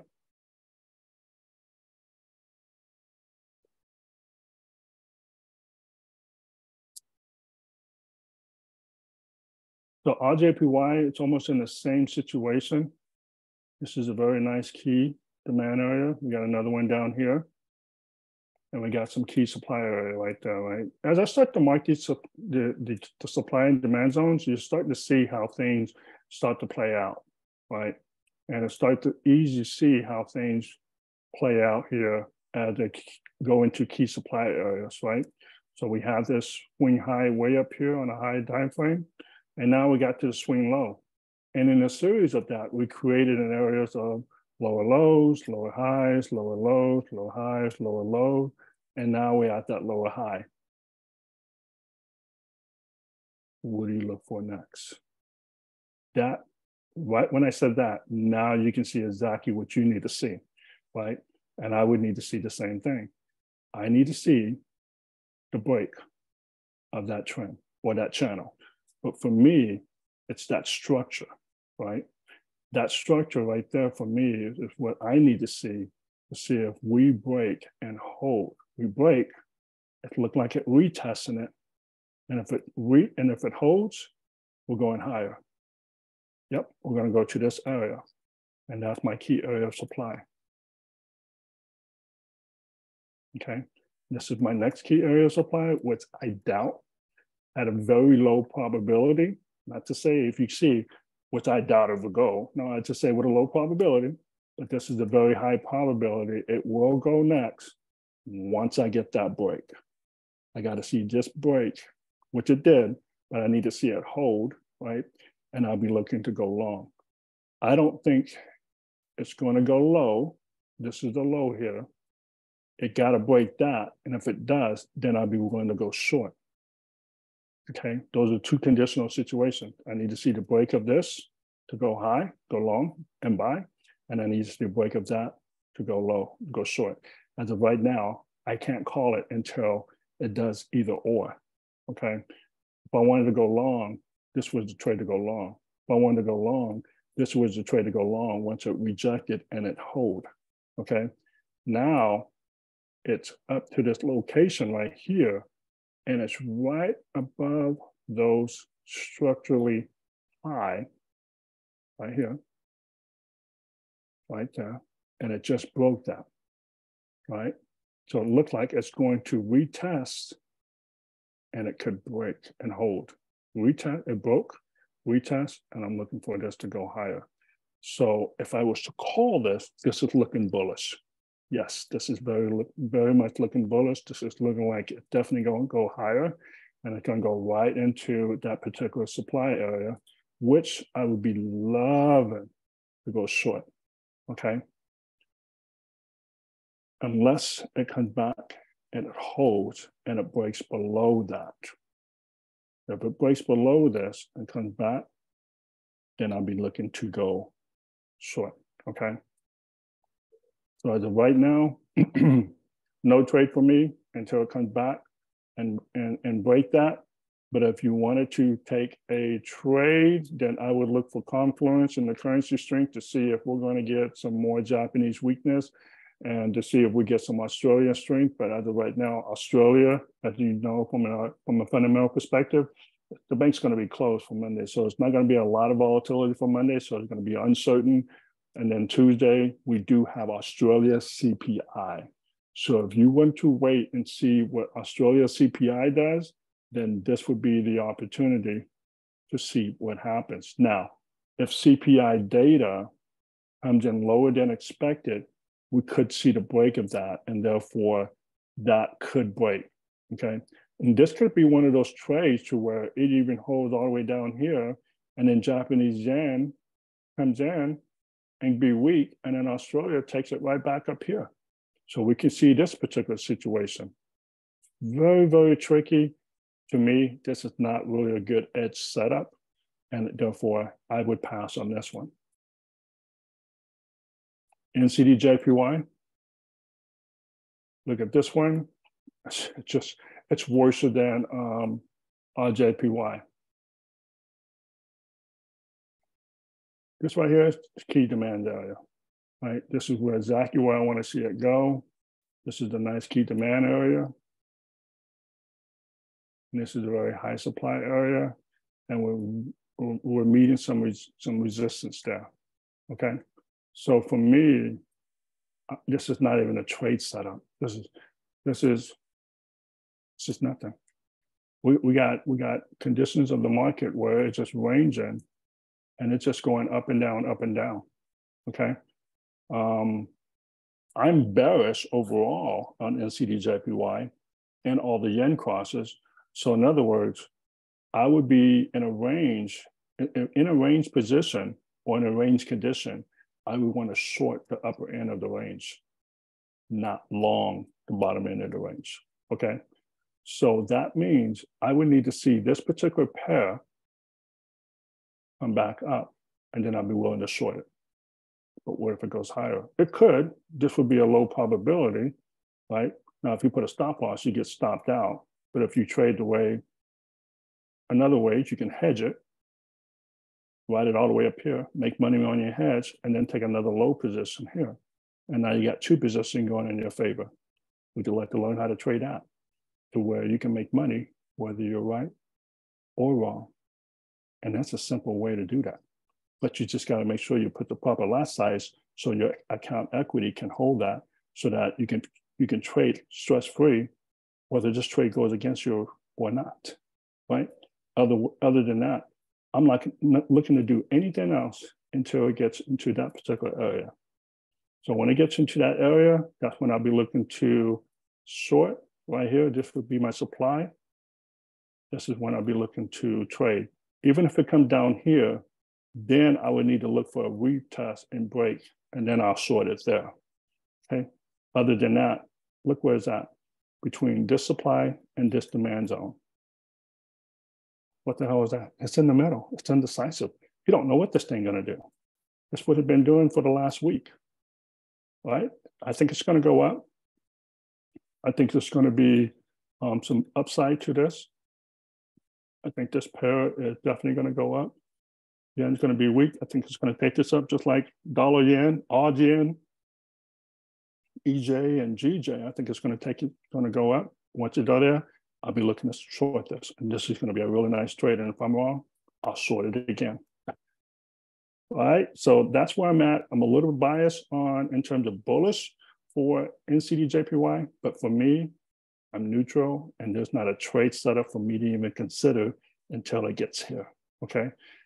If it gets here, I may consider it shorten. However, I don't think it's going to go there. I think it's going to range a little bit more. It may go a little bit lower, and then boom, it's going to come back up. And then that's why I'll be looking to take short. Okay. That's NCDJPY. I know, no fun, right? If you're in those trades. Now, CFTC, little bit different story. Okay. A little bit different story. Let me tell you what I'm talking about.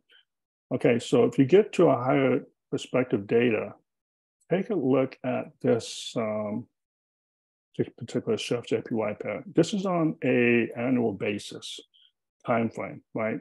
On a monthly basis perspective. So you can see where this CFTC reached extreme level in 1979. I know some of you guys are probably not even born yet. I get it. But some of you were. What were you doing in 1979? How a kid playing around in the bicycle, riding your banana skateboard like I was, who knows? Right? Long time ago. Yes, it's a very long time ago. CFTC. Now, chasing girls, there you go, playing chase, hide and seek. That was me. So 1979, right? And look what happened. For 36 years, we did not come all the way back up here until 2015. Nice. Okay. Then we had this nice candlestick wick, just literally just because of Swiss francs and what they did in 2015 with the Swiss franc bank. It caused a very, very high, right? The US Swiss francs did the same thing, except it was opposite. This right here was a black swan event because the Swiss francs just shorted that particular currency. Okay. I mean, they strengthened the currency. And they did some things in that Swiss francs back in 2015. This is the infamous 2015 Swiss francs dilemma, that the Swiss francs did some things that were just illegal, but it caused a flash crash in that currency. A lot of people lost money, and it's a lot of hedge funds that lost money in here.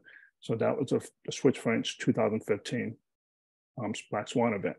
Well, it literally came to the same area we saw back in 2019-79. But we can come back to that position to 7 years later. Yep, not 36 years, but 7 years later, 2022. That was last year. And now we're right back there. Okay. So going back to this particular pair now, to me, my friend, this is an edge trade. This is the trade. This is the trade you want to get into. This is an edge trade. So, not the dollar Swiss franc, sorry, chef JPY. So this is an edge trade. And if you can see that trade is just screaming bullish, right? And a lot of people is looking to go long when I am looking to short. I know, right? You're going to short something that's going up? Yeah, I'm willing to short and sell it to those who want to buy it, right? As traders, retail traders, and buying it, I'm willing to sell it to them. Right? So this is the swing low. This is a swing high. This is the all-time historical high. I'm not looking to do anything else just like with EJ, and unless I just want to short that bad boy. That's all I want to do. All I'm looking to do is short it, and I don't want to do anything else. And my line in the sand, oh yeah, this is all demand area where I'm looking to go, right? Now, do I think it's going to go that high, that low? Oh yeah, eventually over time, it'll give me 3,000 pips over time, right? I think it's going to rebalance there for sure. More importantly, it's going to at least come back 50%. That's my 50% mark right there between the swing low here and the swing high. That's my 50% mark. Okay, so this is Swiss francs. To me, this is a better setup out of all the yen crosses.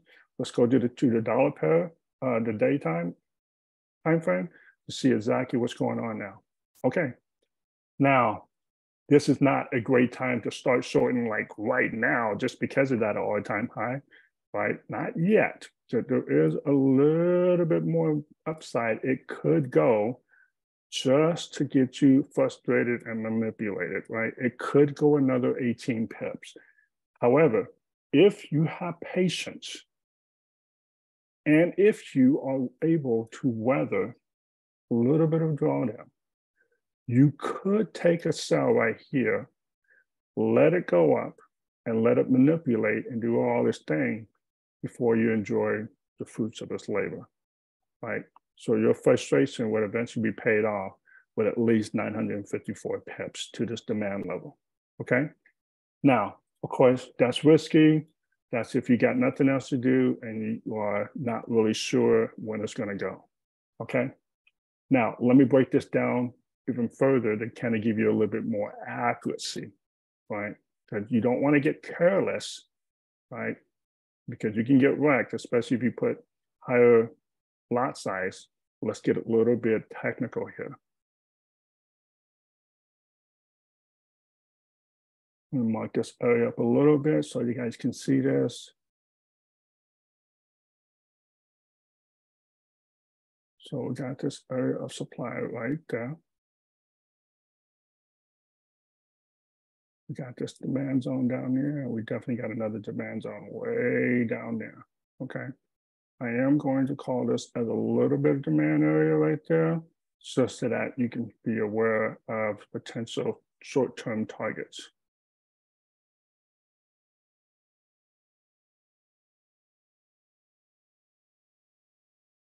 Zoom this a little bit more. There you go. Okay, so here's what we're looking at.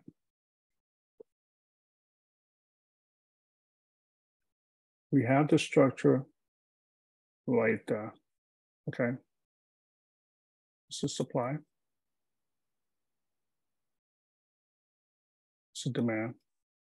You got another demand, and you got another demand level right here. As you can see, it's nothing right there, but it was set up way back over there. So this is a strong demand that has not changed, okay? Now, the potential move we're looking at is 540 pips for one, 767 pips for the second one, and eventually 1,070 pips. If you want to trade any yen any yen trades, any yen pairs, in my opinion, this is it. This is the historical trade you want to get into. This was a better setup than EJ, GJ. And I don't care if that's your favorite pair or not. I'm just giving you my professional and humble opinion on the best trade setup I'm seeing. You may agree, you may disagree. That's fine. This is what I'm trading. And you can trade whatever, and we'll both be happy. And I'm hoping it does work out for you on the other yen crosses. However, this is what I'm looking for. If you think you want to follow, or if you are in the same trade, this is what I would do. On Monday, let this thing do its thing. On Tuesday, let us do its thing. I'm going to be looking at our AI, predictive highs, predictive lows, to see what's going on with this particular pair as I'm looking for confluence, right? From a market structure standpoint, I'm waiting for this particular breakout right there, okay? And why that breakout? The reason why I'm looking for that breakout right there is because that line, this low, was established on April 18th. So that means last week, since, well, this low was actually established around, let's say, 17th, as early as Monday last week. And as you can notice, we have not broken that low. Why? Right, that's the question. We have not broken this particular low, and the low I'm talking about is 149.84. Okay, you can put a chart alarm here, 149.84, or you can put 149.50. Okay, so let's see, let me put that. We'll put a chart alarm about right there, a little bit earlier. I'll put a chart alarm for me. I double check that, crossing down. This is how you put a chart alarm on TradingView, by the way. Crossing down. And I'm gonna make sure I get this open-ended, and it gives me a pop-up, a notification on my app. They'll play a sound and send me. I wanted to do everything. If it can send it to my wife's phone number, I would have put my wife's number and my kid's number to let me know, hey, Dad, I'm getting a alert on Chef February, just to make sure I don't miss this notification. Why? This is going to be historic. Wouldn't you not want to miss it? So I got my little alert just before it goes to that low, so I can be ready for it. Okay, that's what I'm going to do. I'm going to allow this to go up, break that, manipulate, play around, and get traders to thinking it's going to go high. And then on Thursday, it may even stay up here with the yen weakness, okay? It may not. I'm not doing anything until it considers to break that low. That low, what tells me it's going towards this 149.84. This is my line in the sand. There's no need for me to try to get into this trade up here, okay? I'm okay with 483 pips. I'm okay if I don't get into a trade to only miss 550 pips. 100 pip difference between 450 per se and 550, it's not going to make or break me any more or make me any richer or less richer than you. We're both going to be profitable. I'm just not going to participate in all this manipulation until I know I got a very clean break of this structure. Okay, that's 460 pips. Listen, I get 460 pips from that break. I'm okay with that. I'm willing to hold it all the way down to get 700 pips on that. And I'm okay with even taking partial right there and hold the rest and let the rest be a runner down to 1,000 pips. Who's with me? You want to get trade set up out of all of them I just called? This is the one. This is the one. Okay, this is going to be a very good setup. Now, do I think it's going to do just like this? No, it's not. It's going to give me plenty of opportunities to get into multiple trades. How? Easy. This is going to be one. I can hold that one. That's more realistic. This would take anywhere between, I want to say 1 to 2 weeks. This would be a nice swing trade for 540 pips. Hopefully I can get it within a week. That'd be great. But guess what? It's going to manipulate traders here because it's thinking it's going to be a resistance. It's going to fake out, get a liquidity grab, and it's going to come right back up to this 50%. Why? Because you got retail traders thinking that is support, and it's going to come back and it's going to go back and go long. Nope. I'm going to resort it again. Reload. That's what we tell our coaching students. Reload, get ready to go. Sell right there, and guess what? It's going to come back here and it's going to go lower. That's 400, another 490 pips. So if I can get, let me see, if I can get 489 pip there, let's say realistic, I can get 450, and then reload, I can get another 500. Let's think about this for a moment. 450, that'll be my first swing. 517 pips, let's count it, put in your calculator, right? And then it's going to come back, it's going to reload. Yep, it's going to come back. It has to. It's just the way the market is. It's like to manipulate, come back up here. It's going to reload. I can see this happening, somewhere in there. I'll be willing to short it again to get another 584 pips.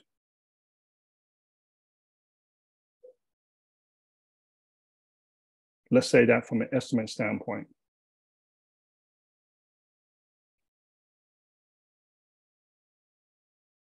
For a total of 1,551 pips. And you had to get into it once, twice, three. This is how you make an epic trade. Who's with me? Wouldn't that be awesome, right? And this is what we're going to be trading, and this is what we're going to be following in our live trade room. If you want to be part of our live trade room, as we call this out in our live Telegram channel, as I get into the trade, I'll tell you when I get in, I'll tell you when I get out, I'll tell you when to either move your stop loss to break even, when to exit, when to reload, when to get back in. We'll analyze this at a very close accuracy, and we're going to be shooting for 151 pips or more, just one pair. Get this, within the next 1 to 2 months. This is how long it could take. Are you okay with making this on one pair and don't trade anything else on just Chef JPY? Why would you not? But we're going to trade other pairs, but you don't want to start making money, but this is what we're going to trade. This is the trade setup. I hope you got that one. I'll let you guys have it. Awesome. Okay, let's quickly get into the other pairs. These are minor crosses. I don't trade into these pairs. I get into swing trade on them. If I see really good trade setup. So I hope you guys enjoy that one. So here's some really good setups here for real quick on the minor crosses, and then we're going to close out this call. Let me just mark this out real quick. So we got a nice supply zone area. Okay. And here we got a nice demand zone about right there. We got another one down here. Okay. I'm bearish. I'm still bearish. I'm looking to go short. And this is my demand zone right there. And I like to see this trade go down. Okay. So this is supply. This could come in this area, but at least we're going to get at least 50% of this zone. But I wouldn't be looking to buy until it gets into this demand area. So you're odd, I'm short. Okay, pound odd.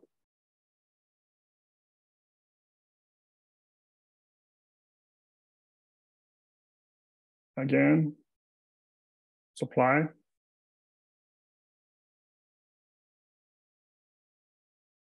Demand zone. Swing low, swing high. I'm short.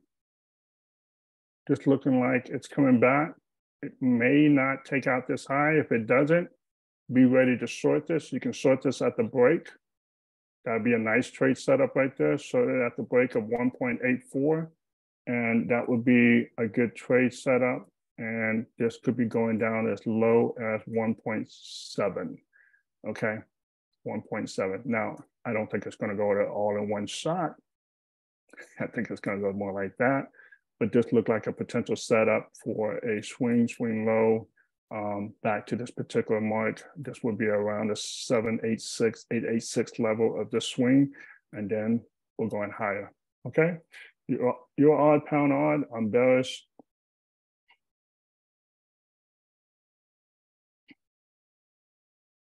You're a CAD.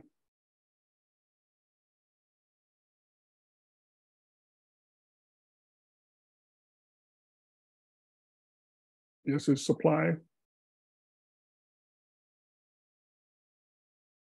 Very strong demand zone level here. And this is the very strong demand zone over here. Sorry, let me get some color scheme correctly. Very strong demand zone level here, very strong demand zone level here. This is where I am. Look at that one. This came right up here. Retest, did not break that, and it looked like it wants to come a little bit higher. So there is a little bit potential that it could come higher on EuroCAD. I would look to see and wait for this candle to come up to see if it's going to take that high and see if it's going to come up higher. So I think there is a little bit more bullishness on EuroCAD. Okay. So EuroCAD is coming up and look like it's going to retest that high. So wait, don't get into a sell here. Wait till it gets into a retest. It comes up, it comes into this zone and stays below this price.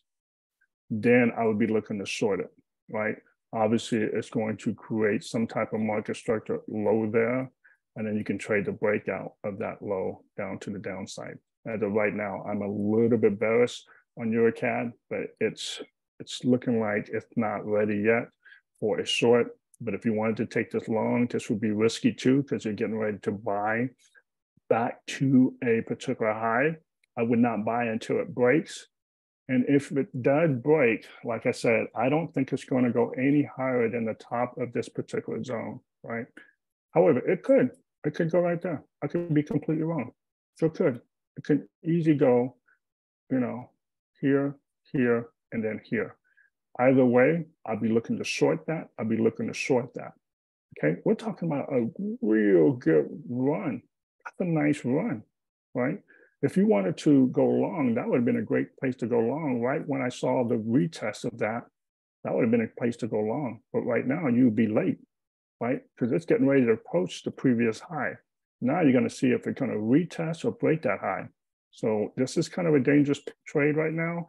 I would not want to get into this trade. If you are in this trade, you may want to just get ready to at least trail it because it may reject this high. But if it breaks, then it might be an opportunity to get into a long trade. However, I would wait because it's still, like I said, this is very tricky with these pairs.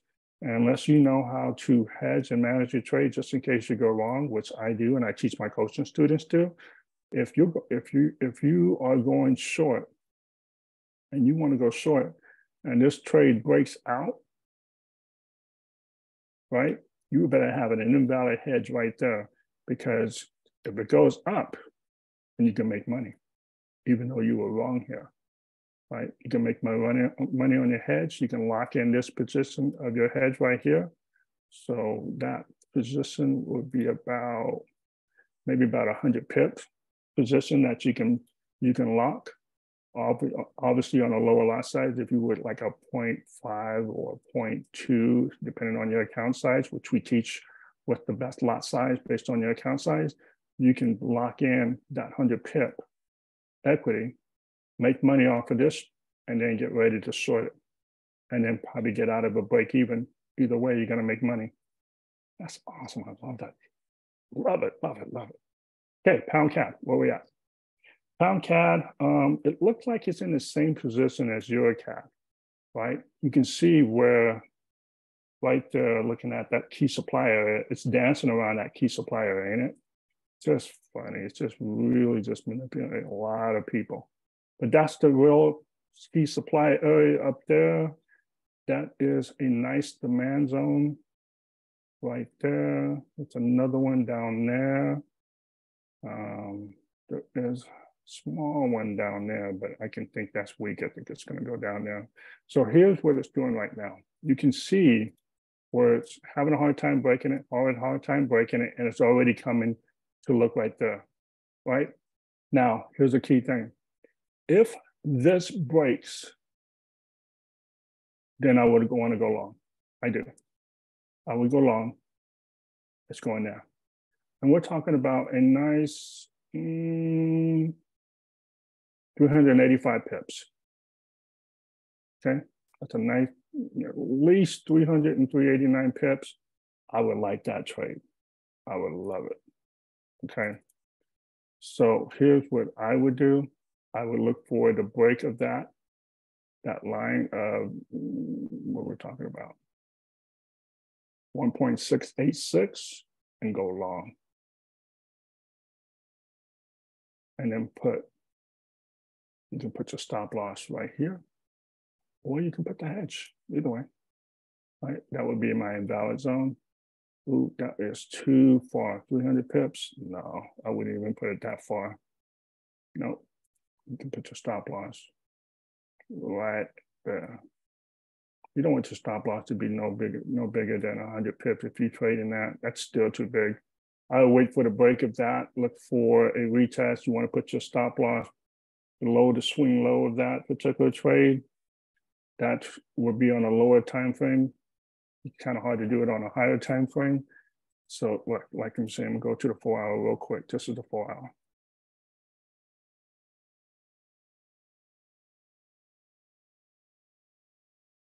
This is what I'm talking about.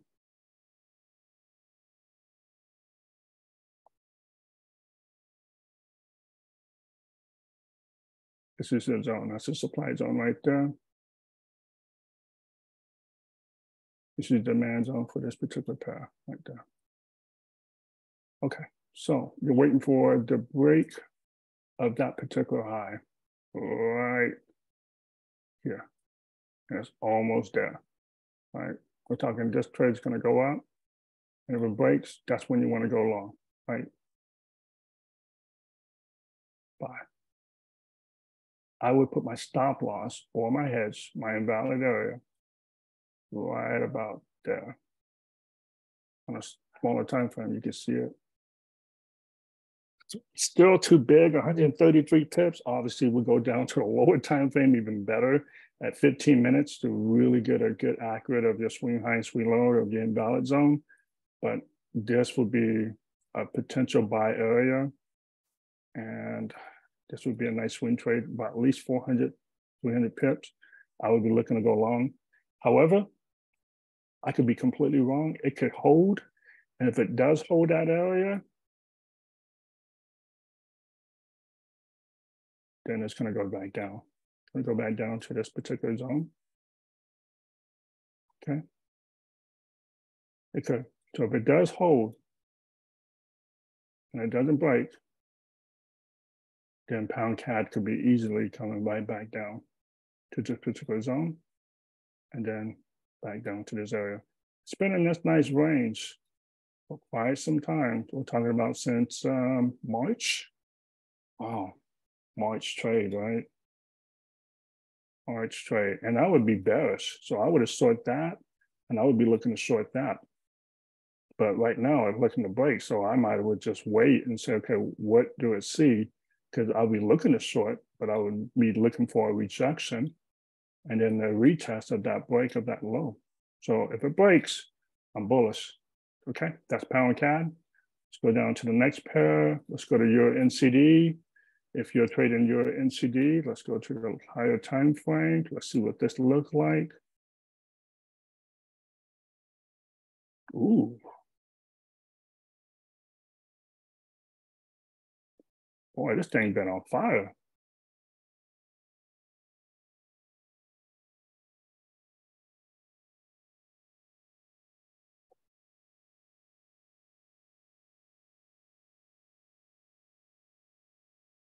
Okay, we obviously broke that.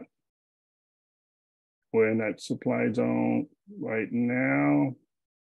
This is looking way bullish than I initially had it. Okay.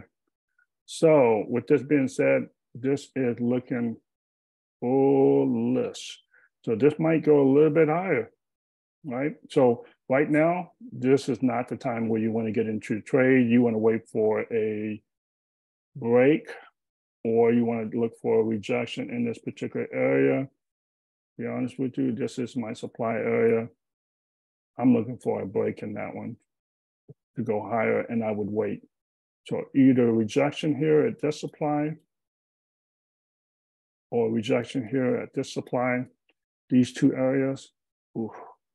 And I'm going to tell you right now, guys, this is an edge. This is an edge setup waiting and cooking up and brewing up to be a nice short trade. Okay. Not ready yet, because obviously you can see that candle. Look at that one. And this is going up at least, oof. This is what I like about it. Okay. You can see where this swing low and this swing high, or you can say this swing low and this swing high will come to at least 50% in this particular demand zone. That's just going to be a nice trade setup once this thing turn around. Right now, it's on a bull run and it's vertically going up and it's coming right into this key supply area. This is where I'm going to be looking to see how far it goes. I'm going to put this on my watch list right now. So your NCD, your CAD, pound CAD, they're all looking to be set up for a nice short trade. If this break this area, I'm gonna watch it. I'm gonna go in this area, and this is when I'll be ready to look to short. So you may want to put this on your watch list as well. So we're looking for a rejection and hesitation in this area. This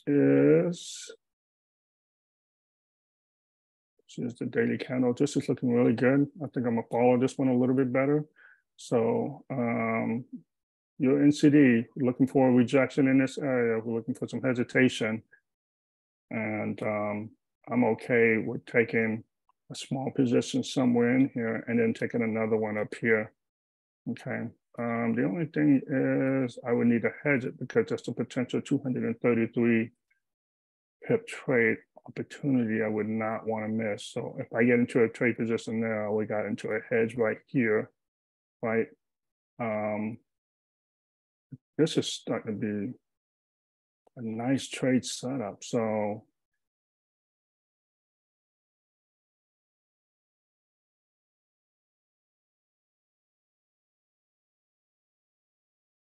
yeah. Okay, so this is where I'm going to put my short alarm, right? I'll put a short alarm right there.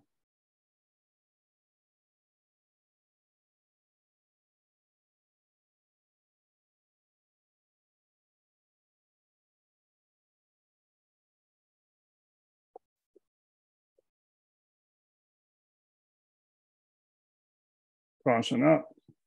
We're going to look for a rejection in this particular area. Yeah, update it. Okay, your NCD, I'm looking for a rejection around 1.78, this area. I got my chart alarm there. I'm going to be looking for a price reaction, and I'm going to be looking for a short, and then I'll probably hedge it and then get ready to cost average it if I'm wrong, or I might put a stop loss, depending, but this would definitely be a swing trade back down. So this is a good trade setup. Not ready yet, but I'll be more bearish bias once this gets set up. Okay, that's your NCD. Pound NCD, where are we at? What's, ooh, holy smack, these trades are, what am I doing? All right.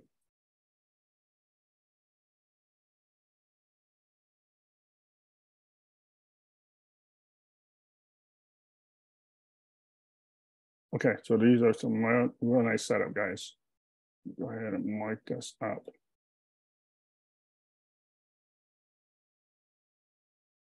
Okay, so this is the same thing as your NCD and pound NCD. These are looking to be some good setups here. I'm gonna go ahead and put in a chart alarm on this one.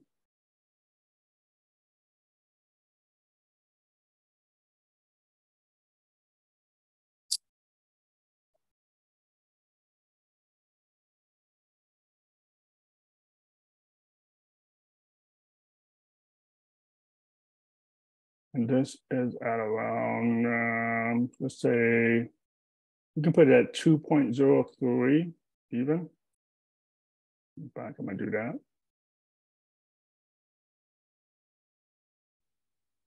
2.03 even, round number, get a nice little round number in that area, okay?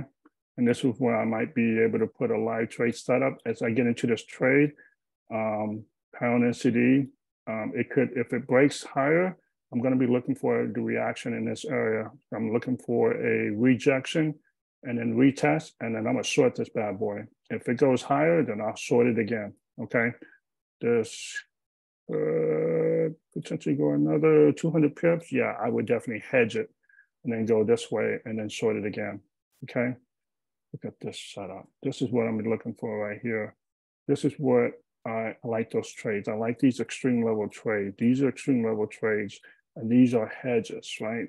These are, I mean, edge trades. You don't want to get into these little trades here, these little ones here. Those are little ones.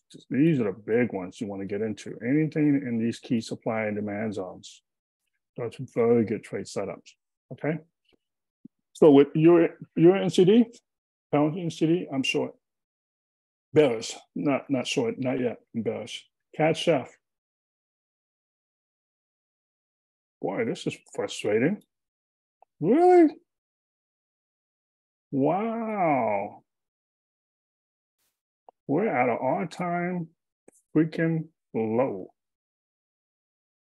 All-time freaking low. Okay. This is just not cooperating nicely at all. Huh? Okay, so I can tell you this though. This is not where you want to short. So I would definitely want to go ahead and go long. In fact, it might be a good time to consider adding to it, right?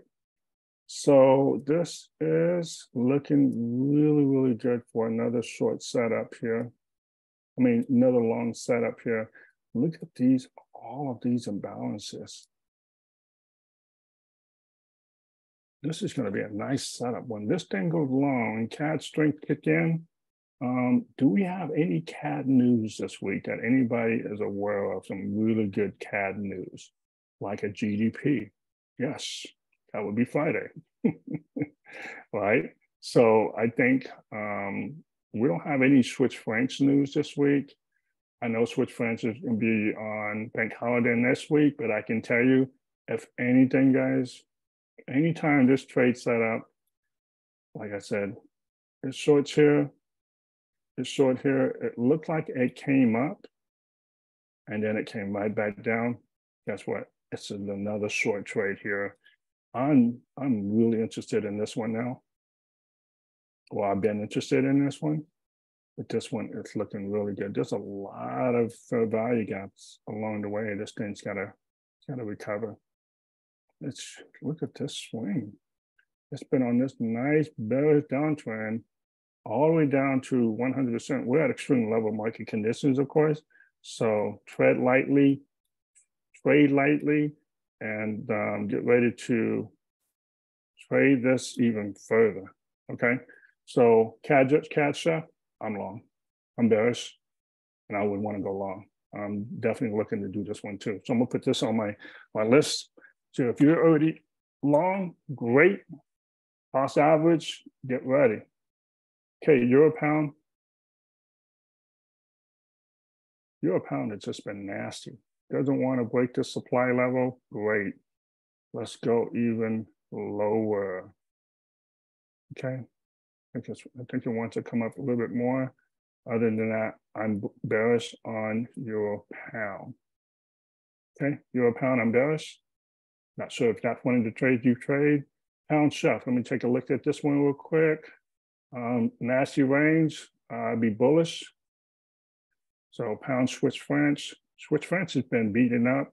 I think this is going to go up at the same time CAD Swiss francs go up, okay? Swiss francs has been strong for the last week or two, right? And I don't think it's going to go any higher. Now, keep in mind, Swiss francs, it's going to be the same as Swiss francs JPY. And Swiss franc JPY is already at its peak. So Swiss francs doesn't have any more strength to push Swiss franc JPY further than what it's already historically done. Okay, so that's why this pound Swiss franc has been sitting here at this key demand area and having a hard time breaking this area, which is a good sign for all your CAD Swiss franc buyers to consider getting into a pound Swiss franc, a CAD Swiss franc long as well. So pound Swiss franc long, I'm bullish. CAD Swiss franc, I'm bullish, and Swiss franc JPY, I'm bearish, which all points to a weaker Swiss franc. And when it does, and it will, it's going to be a nice trade. It's going to be nice pips. Patience, patience, patience. Okay, odd CAD, what we're looking at. Odd CAD, we're looking to, we're looking for more bullishness. I think this is, well, we need a break of this structure right here, right? If we get this break of structure, because right now that would have been a nice buy trade. If you're in that trade, hold on for odd CAD. However, I hate to say this, but I think odd CAD strength is going to come in, and I think it's going to slap it down, just like Euro CAD, Pound CAD. That's been a little weak. I get it, but I think the strength is going to come in this week because we got USD CAD, right?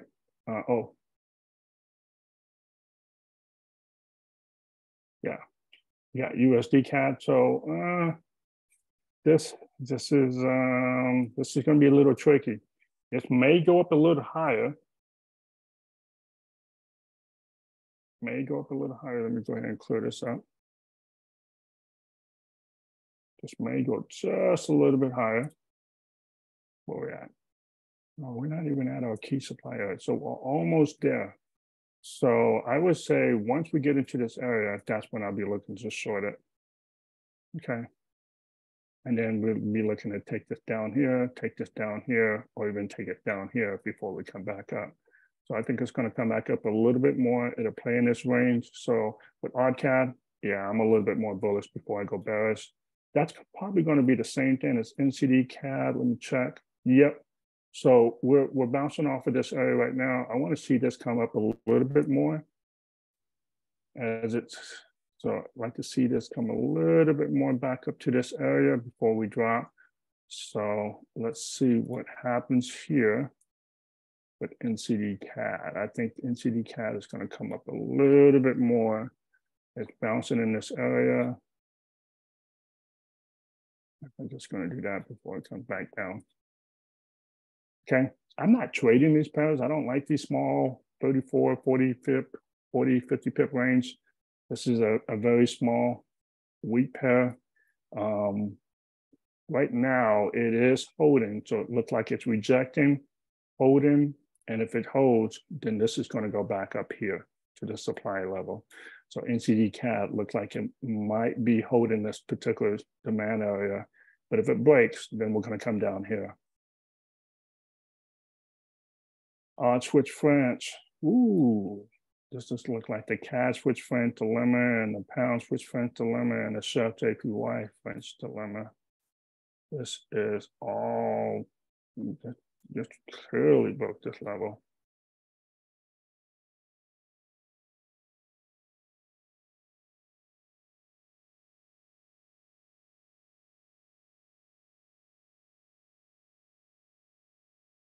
Okay, looks like we got a little bit more. Looks like we got a little bit more area to go. Could be holding right about there. But if anything, I'll move this right over. This is looking like it got more room to go to the upside. But right now, I would be looking to buy odd Swiss francs. Absolutely. NCD Swiss francs. Woo, these are some really good setup trades. Wow, how much more could this go down? 129 pips. Wow, NCD Swiss francs is setting up.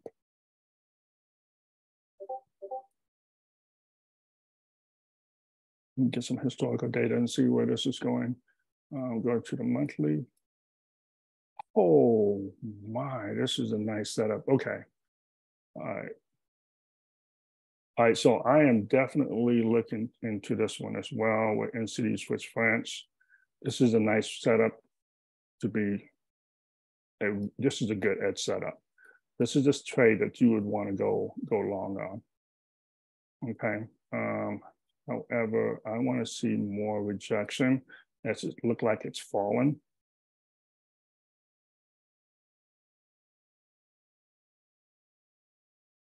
Okay.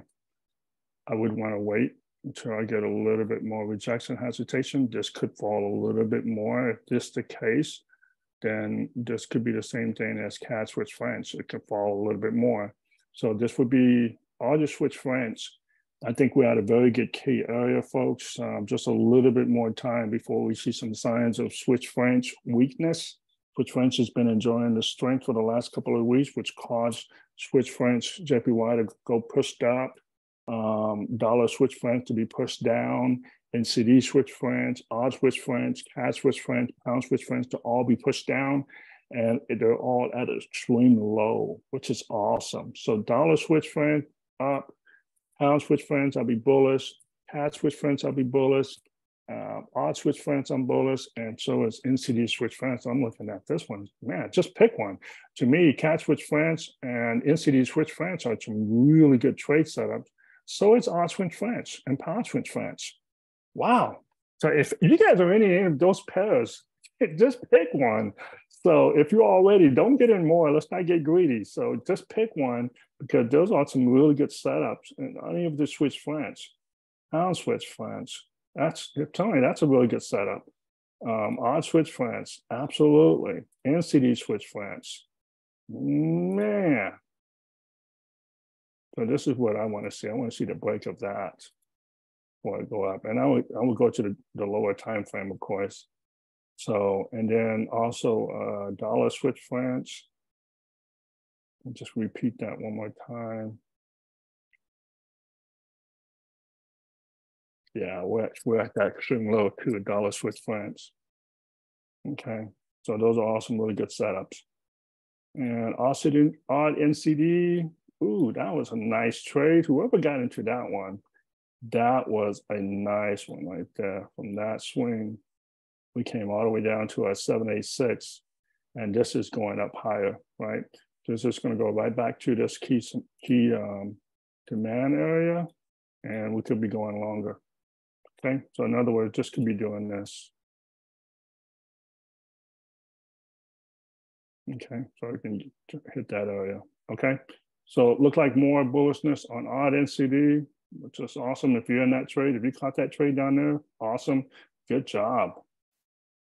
Swiss francs, Euro Swiss francs. I don't like this pair, but this is one of those Swiss francs pairs, right?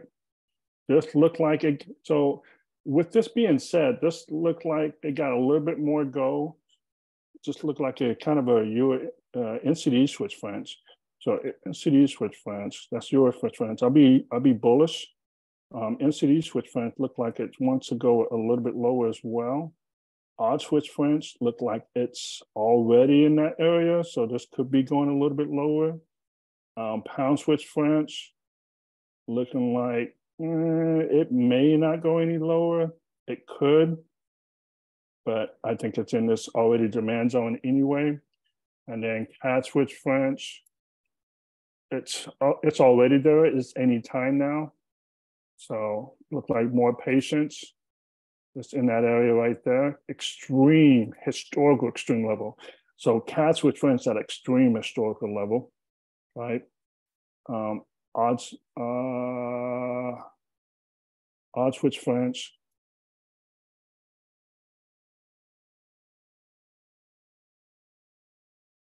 Not extreme historical level, but it's coming right back to the Black Swan or a flash crash event here, right back in 2020. So this is the COVID situation. Yep, the COVID drop.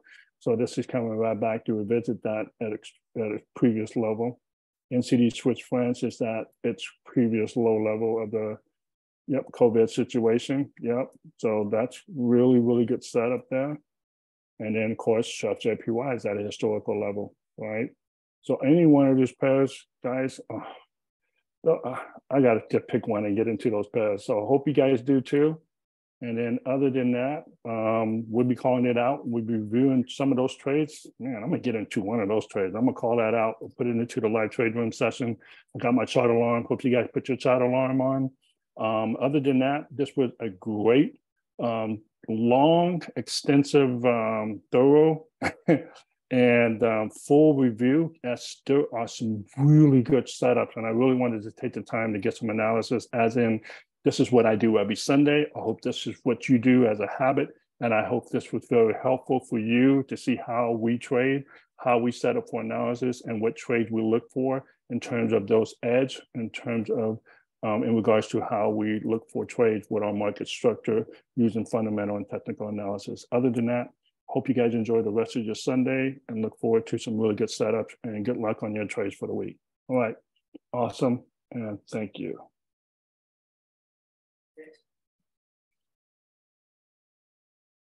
See you later, guys. Bye-bye.